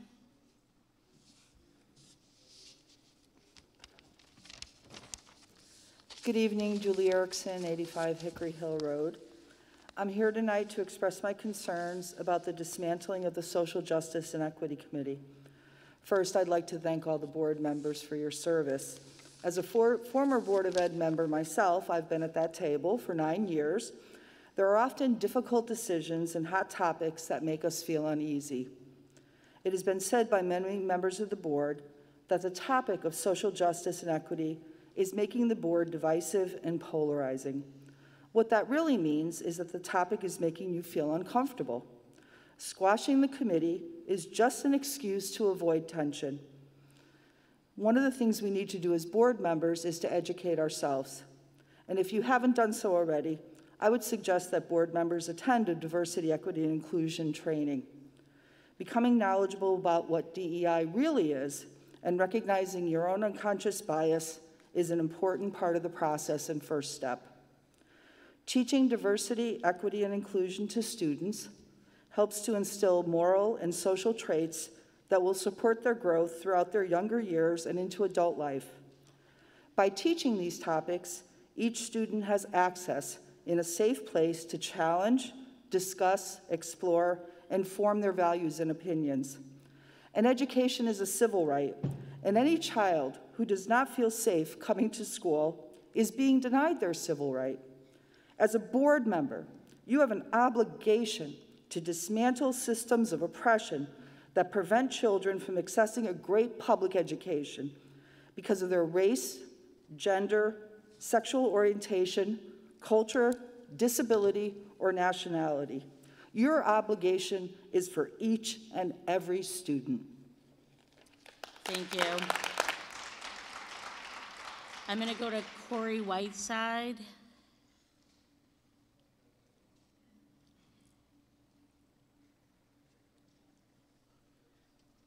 Hi, folks. Hey, thanks for providing this forum tonight, and I do also want to jump on the bandwagon for thanking for the early decision and the emails about masking. That was that was definitely that was on my mind as well. But I'm here to talk about the Equity and Social Justice Committee. I did write a letter or an email expressing my support for some form of work in this area. I think there is space in this community and on this board to discuss ways that the curriculum can be reflective of some of the principles that we do agree on. In my letter, on these principles, I think that it's most important that it should partner. This committee should partner with parents, and in the most transparent way possible. I think that somebody else also referred to perhaps the reason why it became a divisive issue was because of the way it was formed. There were some perceptions about it. There was some, there wasn't transparency in all situations, I think. So I do think that if you're gonna reform it, it needs to have a very, very tight focus that is outcome-based, and it should use, it should work toward non-divisive standards applied to the learning environment that counter racism and all forms of intolerance with an emphasis on fairness, understanding, and a common humanity. We want a pro-human approach and not a divisive, color-based lens applied to everything. It should work toward promoting pro-human values in the classroom so students can learn in a welcoming, inclusive, non-divisive school environment. That's also, I'm hearing a lot of this, the reaction talking about promoting division or division being a byproduct. So I believe the committee should be reauthorized. I very much hope that Thank you. Sorry you can't finish. We got to stay consistent with the rules this evening. Alan V. Lower Lane. Yeah, bad at reading last names. Just state your name and address. Alan Verastro, 535 Lower Lane. Excuse me. The board is already aware of my position on the matter of social justice. I emailed you all a few times. We've had some discussions. I just want to say that the proposed action items I didn't have much of an issue with, and the concepts of having a committee to address injustices in the community is commendable. My issue is with the methods and the resources proposed. That is what I found divisive and corrosive.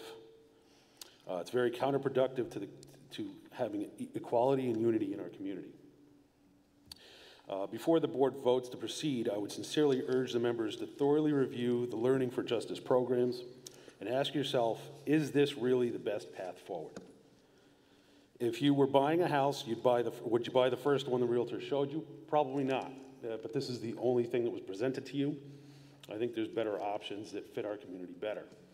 A lot of what I hear, also there's a time and a place. I don't know if the children, especially kindergarten, is where we want to start with this. Some of the problems sound like they're more with the adults in this community, so maybe it's something that should be more public. So I just ask you to consider other options. Thank you. Thank you. Kirsten? What? It's Kirsten. Oh, you're all set? Okay, great. And then there was one other person on the list that didn't come up, Lisa Boudres.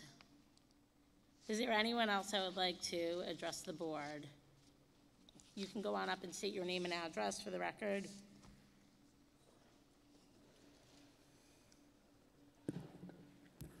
John Patrol, Lower Lane. I would What like to... Wait, sorry, what number Lower Lane? 420. Okay. I would like to start by saying that we all want the same thing for our kids, being a safe, undivided, respectful place to learn. Having said that, I do not agree with the Learning for Justice curriculum. There are more inclusive programs to choose from. I would like to ask the board to consider another program, one that includes everyone in one group instead of separating people into groups. This is the very thing Dr. Martin Luther King fought against. So again, I would like to ask, please consider a different program. Thank you. Thank you. Before we wrap up this section, is there anyone else that would like to address the board who hasn't already? Okay, we're going to move on. Thank you, everyone who spoke, and thank you, everyone, for being respectful of one another with differing opinions this evening. I really appreciate it. We're moving on to the next item, personnel. We have a retirement of a science teacher at Berlin High School. I'm going to turn it over to Superintendent Benigni to say a few words. Yes. Dave Del Judas, longtime science teacher at Berlin High School, has announced his retirement of late. Dave has been a fantastic asset to Berlin Public Schools over the years, making a huge impact on the science department as well as the relationships he's established with students. Dave will be surely missed by all of the faculty, but more so by the students that he's connected with over and over again since his tenure. We wish Dave great happiness in his retirement. Thank you. Thank you. Do we have a motion for consideration? I move to accept the retirement of David Del Judas, teacher of science at Berlin High School, effective June 30th, 2022. Also to thank him for his 38 years of service he has provided the youth of Berlin, and wish him good health and happiness in his retirement years. Do we have a second? So motion by Adam, second by Carrie. Is there any discussion? Yep, go ahead. Mr. Del Judas is an outstanding teacher. I had him as a student, and sadly, I think he's kind of the last of a generation of teachers that I knew. Thinking of Mr. Warburton and Del Judas. I mean, there was just a great crew of teachers back in the day. I'm dating myself, but excellent person, and he'll be sorely missed. You're getting old. Yes. You graduated ahead of me. I did. Anyone else? All right, well, we wish him well in retirement. All those in favor? Aye. Opposed? Okay, the vote carries 8-0. Moving on to the consent agenda. Do we have a motion for consideration? I'll move to approve the consent agenda as presented. So motion by Adam. Do we have a second? Second by Melissa. Any discussion about the consent agenda? All those in favor? Aye. Opposed? Okay, 8-0. Julie, I'm going to take an abstention. Oh, sure. I wasn't here for two of those. Okay, yes, so it's going to be 7 in favor, 1 abstention. Thank you. Moving too quick. I'm going to move to the next part of the Equity and Social Justice Committee. I am going to clear up a few misconceptions that are here. So the first off, this was not a board decision to dismantle it.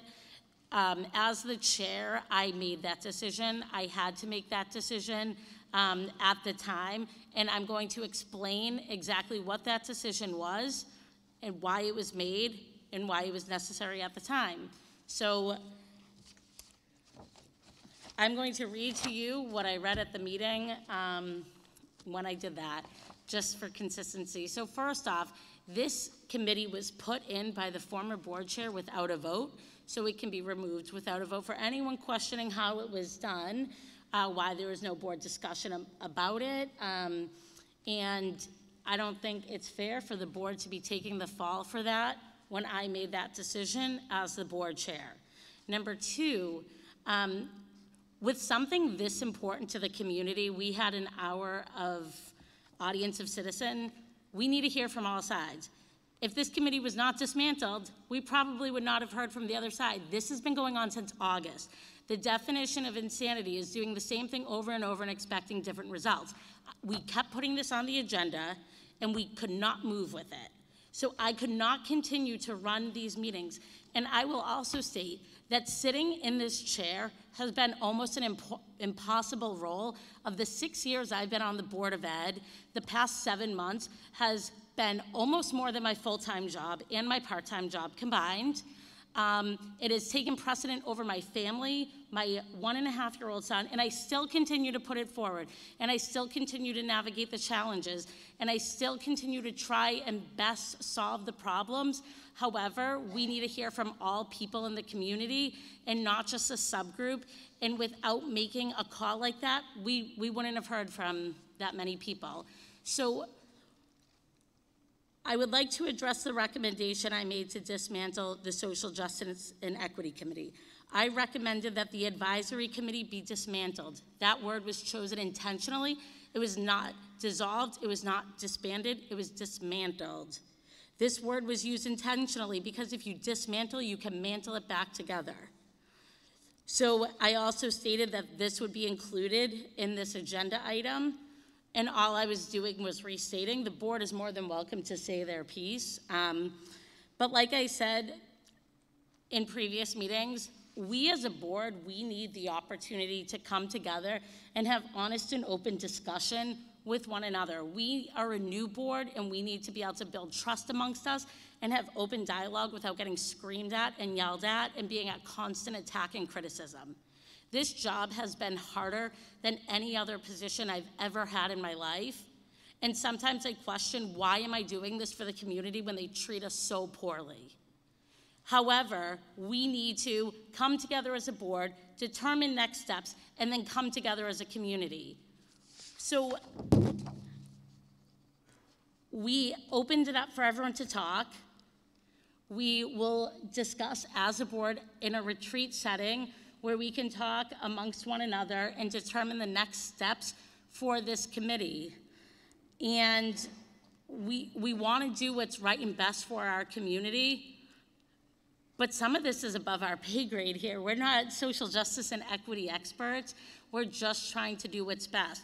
I'm so happy to see other elected officials are here this evening, because as we move forward with this committee in whatever form it takes, it's going to have to encompass the whole community and not just a small section of the Board of Ed.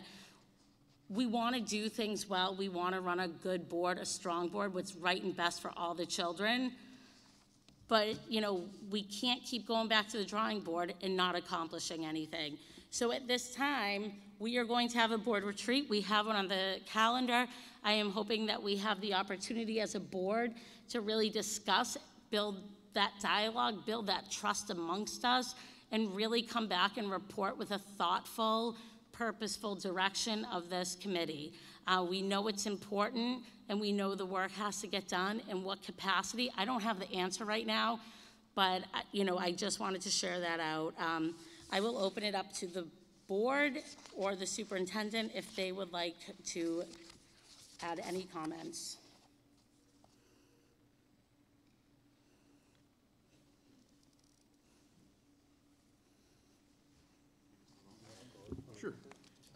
First of all, I appreciate the opportunity to have a retreat, because I think that, for one thing, being a new council, I don't think I've talked to people on that side of the table since the beginning. This has been a very difficult time, even just to communicate as a board, not what we're used to. That being said, I think that, you know, the Equity and Social Justice Committee needs to be addressed, whether it's a larger group, more community-based, with representatives of each area. I've talked to some of you that spoke this evening, and my own personal opinion, I have not shared it with anyone else, was just if we did something to have, you know, somebody from the council, somebody from the police department, somebody from the Chamber of Commerce, from Kiwanis, the Lions Club. I mean, really make it a larger group that's more representative of the town. That being said, I think that is one issue. Something else that I've mentioned previously as well to a number of you is I think that as a board, we need to also pay close attention to the mental health of our students right now, which is suffering coming out of the pandemic. I think it's a major priority. You know, some will say it's because of masks, some will say it's because of the pandemic. We have a number of things going on right now that we need to step back, reevaluate, and try to address these issues as best we can in the most collegiate way, and coming together, because I think that without a doubt, everybody in this room wants to do what's best for the kids and what's best for the community. Most of us have grown up in this town and love this town, chose to raise our own children here. And I don't like to see divisiveness. I don't like to see yelling or disagreements. I mean, but there's got to be middle ground. We can't put our head in the sand and say it's not an issue. I think it is an issue, but how do we address it? In what method and what model? That is something that we're going to have to dig into a little more. For the sake of this new board, understanding that a lot of us came in, or a lot of people came in the middle of COVID, trying to deal with virtual learning, how to get the technology in place, what are the rules going to be like if we're bringing students back in, the plexiglass, the PPE, the funding from the state, the funding from the federal government. There's been a lot going on. This has not been a normal year. So I do say, be a little patient. I think we've got a lot going on right now, but it is not something that's going to be forgotten. But I think it's something that needs to be addressed, and hopefully through a retreat atmosphere, we can have this discussion in a broader base, and then bring something back that's going to be equitable for all as well. Thank you, Adam. Anyone else on the board like to add their 2 cents? I will. Go ahead. I think, you know, obviously something that Adam just said really resonates for me, given my profession. Mental health among children has been following a pretty steep trajectory of an increased proliferation of significant mental health issues, and that was on the rise prior to the pandemic, but the pandemic has really exacerbated that considerably, catapulted it. So I do think it's of great concern. I think a number of issues obviously contribute to that. I think a lot of adults are struggling with living in very challenging times where there's a convergence of very significant, challenging issues. And I think to echo some of what you have shared, Adam, and what you have shared, Julie, the ways to come to improved mental health, improved well-being, improved community well-being is through connection and conversation and inviting one another into conversations, right? We can only come to higher ground if we help each other there. So having members of our community, members of our of other boards within town, but also just members of our larger community, a community of which you know we all share and of which we're all a part, come together and not only be willing to share their opinions, but be willing to listen to others' opinions is of vital importance in advancing anything that we do. Thank you.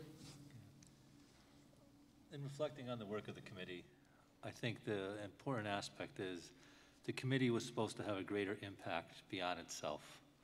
And to hear many of you speak tonight, the committee was important to have that impact also on our students. But in being part of the committee, and I apologize for my time when I was not in the district when the committee started, being part of several of the meetings and things, and then talking to citizens in the community, talking to former board members that were on the committee, what was occurring within the committee was not even building consensus amongst those on the committee. And I think that we may be in a new place after hearing from this evening of it being greater than just the Board of Ed, and that people now have a greater commitment to making a difference for students, for the community, and beyond. Not to say that the people didn't have that commitment to start, but I'm not quite sure that the commitment was actually cultivated at a level where people felt that the committee was moving forward in the correct manner. And what I mean by that is, as Julia said, several times things were brought to the board, several things were brought forward, speaking to many members on the community, on the various subcommittees, how the committees met, how those things were brought forward, the involvement level, how much was being brought forward, what the expectations were. And not to make excuses, but trying to put a committee of this nature together in the middle of a pandemic when you can't meet in person is also a difficult task too. So I hope that all of you will give the board and myself a chance to reevaluate where we are, what is tangible, what we can move forward with in a way to make a difference, and not just say we're doing something and not actually have meaning. I go back to the work that we did for a number of years, and I know it's not the same, but it does have some of those overlapping traits in the work with habits of the mind, the kind, compassionate, considerate, those values that we want everyone to have. I know that the equity and social justice is bigger, but the foundational pieces were there. They were supported across the community. They were supported with our students. And I really believe that this work has to have that commonality, and it needs more support than just one side or the other side. There needs to be a concerted effort of the whole, and those that are on the committee have to be the first step in building what should be moving forward. Not that it's the national standards here, not that it's fair, but there has to be consensus on the committee that this is the right direction that we're moving. So I appreciate everyone's comment this evening, and I definitely appreciate those that did volunteer their time for the committee, and I don't want you to feel that it was wasted. Thank you. Anyone else on the board like to add their remarks? Okay, so that addressed that. We're going to move on to facilities-related update. Mr. Kugner, do you have an update for the board?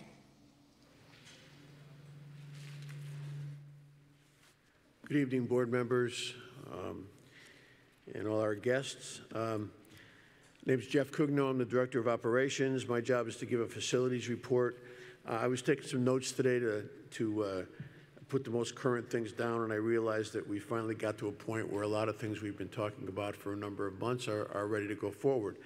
So we've got some happy things to talk about here tonight. I'll make it as quick as I can. I'm going to kind of go by when they're going to happen. In March, which of course is pretty quick, we're going to start the stage lighting project over at McGee, which I know the principal has been looking for a long time, as some of the other teachers.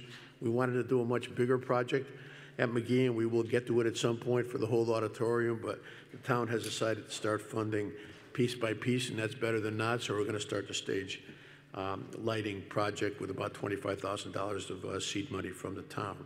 That's this coming month. In the April break, three of the projects we've been talking about for a while: Griswold Band Room, which is about $20,000, the Hubbard Student Storage Facility cabinet work, with about $65,000 going to start in April break, and the Hubbard Skylight, which I know people are going to be a lot happy about, including myself, which the town put some money up for, is going to be done. So all those three projects will be completed in the April break. In summer of 2022, we have three projects at McGee.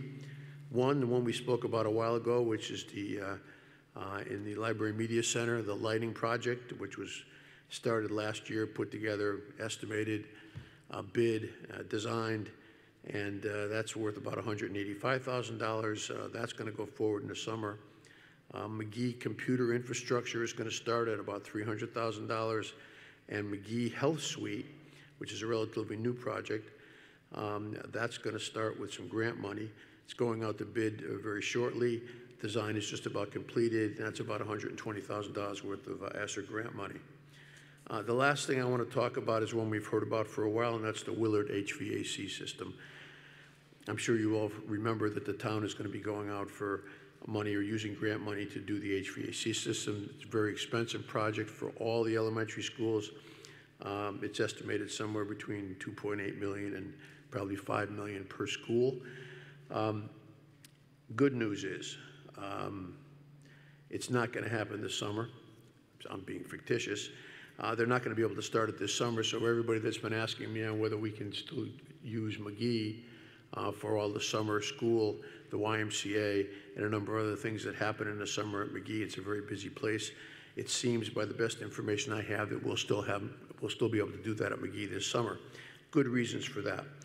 There's a lot of things still to do in the HVAC process, which includes the funding. However, this Monday night, the town is trying to move ahead the appropriation from the ARP funding to be able to fund that project and start it as soon as we can.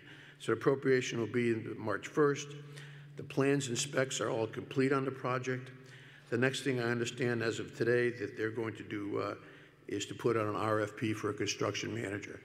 The reason they're doing that is that they want a private construction manager, construction company come in to run that project. It's going to be a complicated one. It's going to be a large project.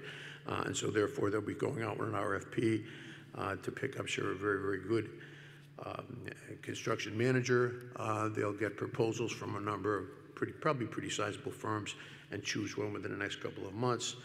After that, that construction manager's role is to do a cost estimate on the project so they know they can have enough money to fund it, and also, very importantly, to do a schedule. Schedule is very important for us at the Board of Ed and the public schools because, of course, they will close down Willard the following summer. So in 2023, I don't think we're going to depend upon Willard being open for any of those activities they do in the summer, which means we will be planning for and working for having those programs put in one of our other schools. So it takes some time to make those plans. The schedule will probably be using all of 2023, and depending on when the manager gets on, depending on what we can do earlier if possible, when design and everything else, they're going to see if they can do some stuff in the fall, some in the summer, and the rest in the spring.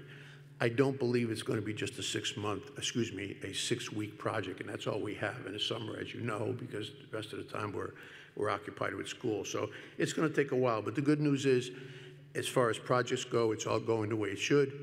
We've got the funding procured, we've got the design done, we're going to have professionals in there doing the work, and now we've got to get a cost estimate and schedule. So that's the news on what's going to happen in the next almost year and a half of projects we have on the books. As I said, we've been thinking about these projects for a while. They're all doing very, very well in the process, and a lot of them will be done by the summer. If you have any questions? Okay, thank you. Thank you. Thank you for the report. I'm going to turn it over now to Superintendent Benigni to report out on open choice program participation for 2022-2023. Thank you. Currently, we have, for next year, we're projected to have 93 students returning from the open choice program. I am requesting that we accept 20 open choice seats. The likelihood that we will have 20 students and fill all those seats, last year we did not fill all of the seats. I am concerned only because of where the budget. If we do fill those 20 seats and all 93 students do return next year, we do have students that opt out of the choice program. Typically, the only reason that they opt out is they move out of Hartford, so they no longer become eligible to attend the Berlin Public Schools. That would give us 113 choice students in the Berlin Public Schools for the next school year. That puts us roughly at 4.25%. If we do not maintain the 4%, our amount of funding that we receive from the state drops by $2,000 per student. So we're looking at a $200,000 deficit if our numbers do not maintain that. So right now the students would be recommended that we have 10 students at the K level, divided up 4 students at Griswold, 2 at Hubbard, and 4 at Emma Willard Hart. When you declare the seats, you need to declare what school they'd be at also. And then in first grade, we'd have 4 at Hubbard and 6 at Emma Willard Hart, so a total of 10, if all seats were filled. The only other thing that would give us additional seats is if the students have siblings that are in other grades. Typically, when we can, we will accept them. We don't guarantee it, but we will accept them, meaning if a student had a sibling in 5th grade, we would take that sibling that's in K and in 5th. That's the seat declaration that I'm asking for the 22-23 school year. It would be 20 seats. Before we open it up to discussion, do we have a motion for consideration? I move to approve the superintendent's recommendation regarding the level of participation in the open choice program for the 2022-2023 school year as presented. Do we have a second? Second. So the motion by Carrie, second by Adam. Now we can open it up for discussion. Thank you for reporting that out. Does anyone have any questions, comments, concerns? Reasons they may not want to support this?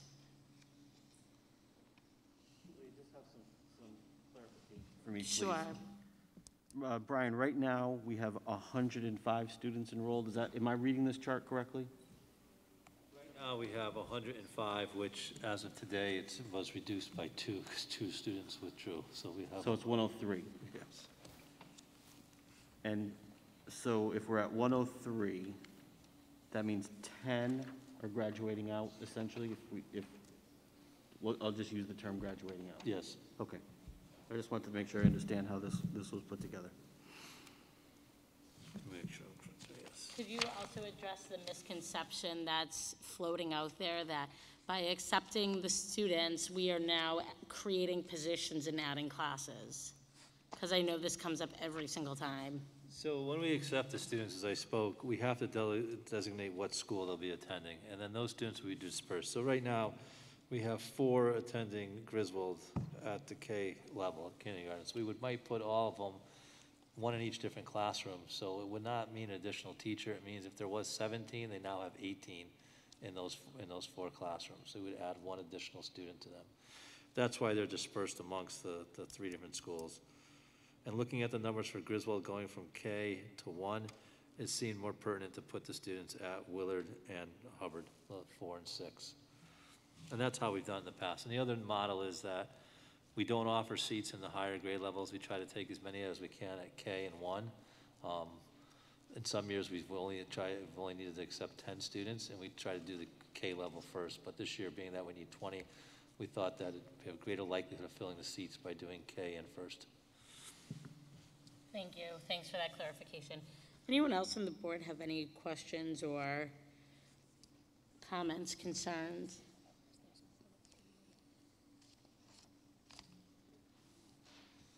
You guys good? Yeah, this is pretty consistent. I actually, sorry, it took us a while. Yep, no, I that's was fine. pulling up the history of our enrollment since like 2016. So I was seeing the consistency. So this is keeping up with the same consistency.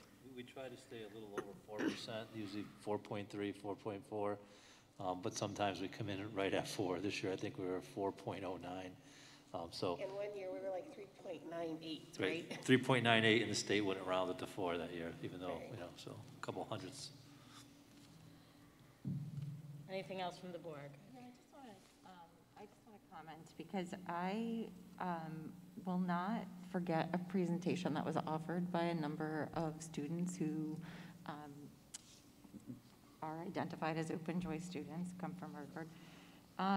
And it was such an incredibly moving presentation because they spoke about the positive experiences that they did have in the Berlin Public Schools, and really, I wish we didn't have to kind of differentiate between who is an open choice student and who is a Berlin student, and that we would just refer to them all as Berlin students, because I think they do feel, and I hope that they feel that they are all Berlin students.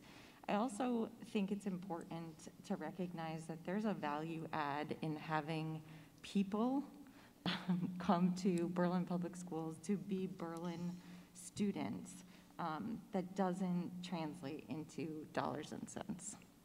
So I just want to add that as a comment, especially after some of tonight's comments. Well, I think important comment is not to refer to, and we don't suggest to refer to as open choice students. We have students, as a regional school district would have, we have students that reside in Hartford. We have students that reside in Berlin.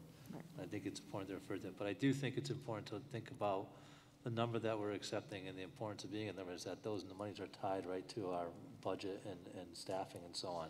So not maintaining a 4% of choice students could, lead us to a $200,000 deficit in the budget. I think it's important to, let me just say, I think it's important to highlight that fact. I just also want to extend that conversation to include the value added because Absolutely. People are a part of our No, community. we try every other year to do that interview with the students and share it with you. So, yeah, absolutely. Thank you for that. We will move to a vote. All those in favor? Aye. Is there anyone opposed? Okay. The vote is 8-0. Thank you. And now we are going to move to our next agenda item, the discussion of the graduation site for 2022.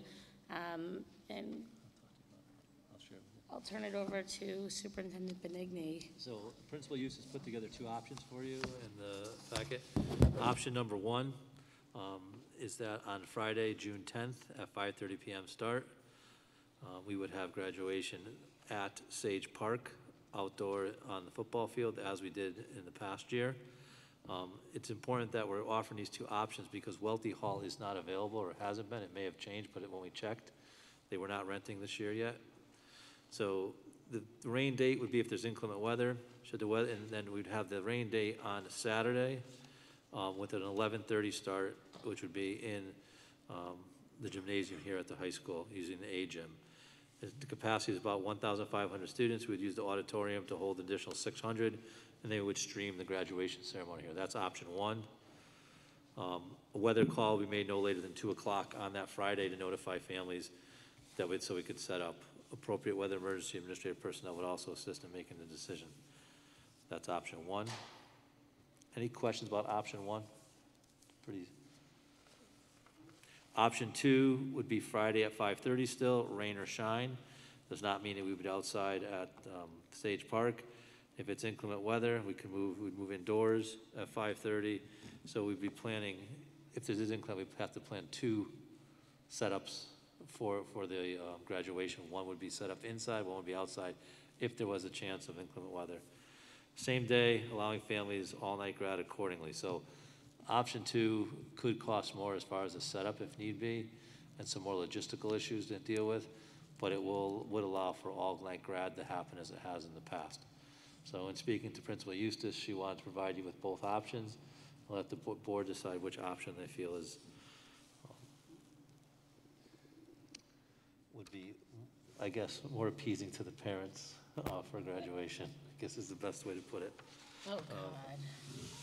Principal Eustace is here, so if you have questions, we had a dialogue about our thoughts, and if you'd like to talk to Eileen, by all means, you can have Eileen come up. So I know we should probably make the motion and second it before we open it up for discussion, but I will say I am slightly reluctant to make a decision right here and now based on what has happened in the past.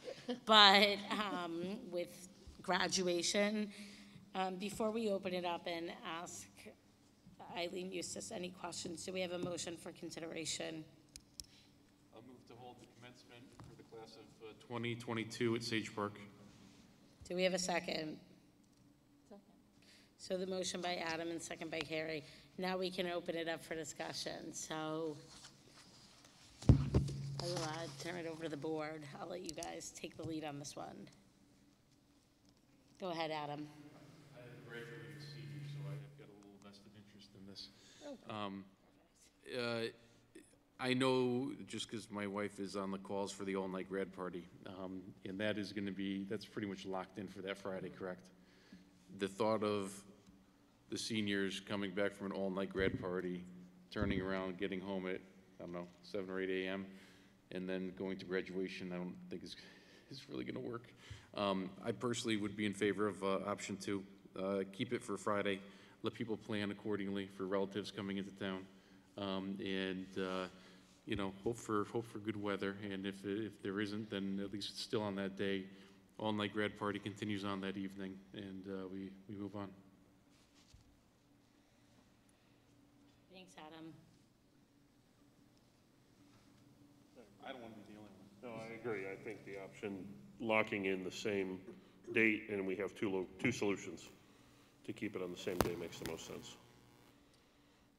What's the consensus of like everyone else, like the teachers and you, and would you prefer one or the other? Ideally, it's nice to just know the day and the ballpark of time. So if you have inclement weather, we could adjust the time accordingly. So like if we know showers are gonna come through right at 5:30, we might say, we're gonna push start time to 6:30, okay? And let the showers go through, get everything dried off, and let people come. So I will say it's a little bit more of a challenge to get people to work because you're now asking them to commit potentially for 2 days and things like that. The bottom line is we'll make it work. We're going to be there no matter what. So I think, you know, we really can make either option work. There is, as far as the setup, for same day, it really doesn't matter whether you decide Friday or, you know, option 1 or option 2, because you're still going to make a weather call on Saturday as well. So really you'd come inside if it's inclement weather, dangerous weather. I have done this at some other schools that I've worked in, and honestly, sometimes we've even been out there in a little bit of mist because people would much rather be outside and be together versus coming inside. But I will say at least our inside option, although it may not be completely ideal, we have a beautiful gymnasium. It's air conditioned. There's plenty of seating. Don't keep in mind too, we'll also have seating on the floor for the graduates. We'll set up a small staging area, just like what we would do outside. And if we would also be able to then have overflow seating in here should we need it, and be able to simulcast right in here. So I think we would be able to actually, I know we'd be able to accommodate just as many people indoors as we would outdoors. If you recall last year, we didn't have that option because of the pandemic. We had no option whatsoever to come inside. So that's a little bit of a difference for this year. But again, I think if you set the day and the time, it really, if you think about family planning, people have family coming into town, they're planning family celebrations and dinners and things like that. Things the next day, and you definitely have the all-night grad party to consider because there's a lot of time and planning that goes in, and they don't have any flexibility. So if we moved it to Saturday, all-night grad would still be Friday night. Thank you. Thanks.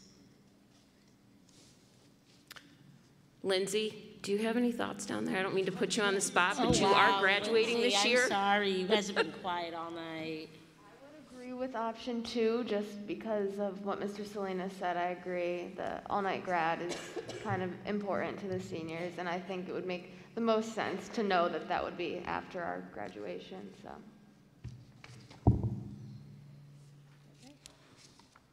Okay, and then what about Gina or Matt? I know you guys, or Tim, have had your children graduate from, oh, and Tracy, I'm sorry. Any of the parents who have had to?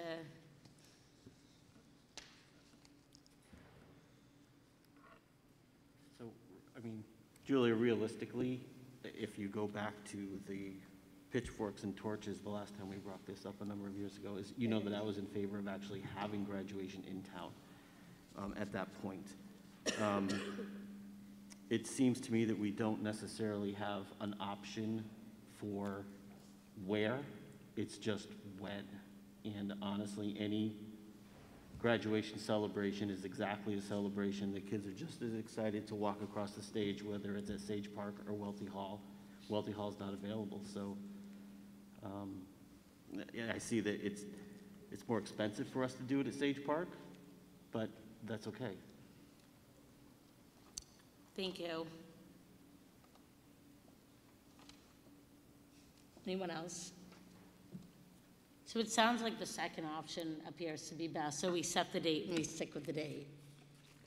Does anyone oppose that option. I just want to ask, I'm assuming that we'll go back to Welty Hall after 2020, you know, they said the fall of 2022, so will it just resume back to Welty Hall after 2022, this fall? For Potentially, I next think year, if the it's available. 2023? I think once that option becomes available, it would come back to the board, and the board would need to make a decision on that. Last year, the response from the graduation, though we had no choice, that people, it was a beautiful day, enjoyed being outside. It may not be the case this year if it's not a beautiful day, but I think it would come back to the board when Welty becomes an option, and then we would make that decision at that point. You know, in the past, we've done, you know, surveys and things to see where people feel about graduation. Maybe that's something that the board directs us to do prior, but it would come back to the board to set the graduation date and the location.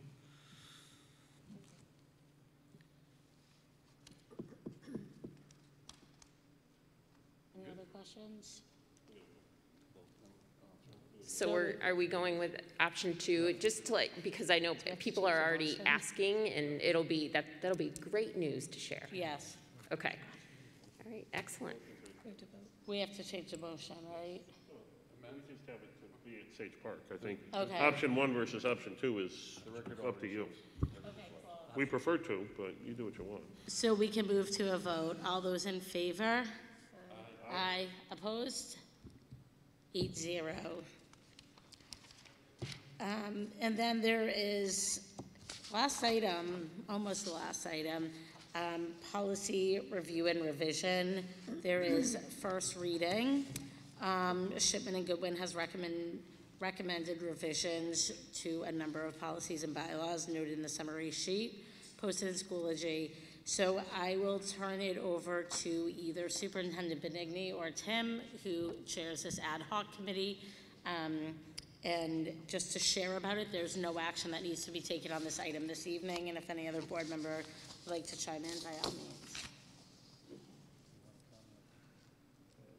I mean, typically we don't. It's a first reading, the notes are there, the policies are in Schoology. A lot of it is just legal updates. I think a lot of it was pronoun neutralization as well.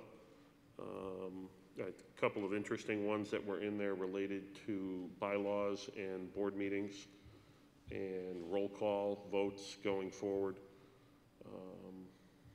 things like that. So just different things to take a look at as we go forward. But nothing major in terms of difference. None of them are new. They're all just updated revisions. So it's not as though you're having a new policy. It's just whatever changes, either because of legislation they felt the policy needed to change, or because of the times, it just was time to update it.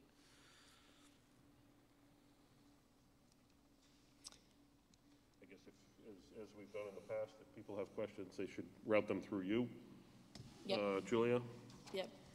and we will get those answered. And then the second reading and adoption will take place at the March 14th meeting. So certainly if you have questions beforehand, send them to me, and I will do my best to get answers sent out to the whole board. And if there's anything that comes up that night, we will certainly have a discussion. But, you know, if there is anything that, you know, we may not have the answer to that night, I would really appreciate hearing about it beforehand so we can do the appropriate research and get an accurate answer. So thank you for that. Anything else in regards to the policy review, first reading? All right, one last item on the agenda. Do we have a second? So motion by Adam, second by Carrie. Scott said it before, Melissa. All those in favor? Aye. Opposed? 8-0, 9:22. We have adjourned the meeting. Thank you, everyone, for a great meeting. And thank you to all the members of the community who came out and spoke.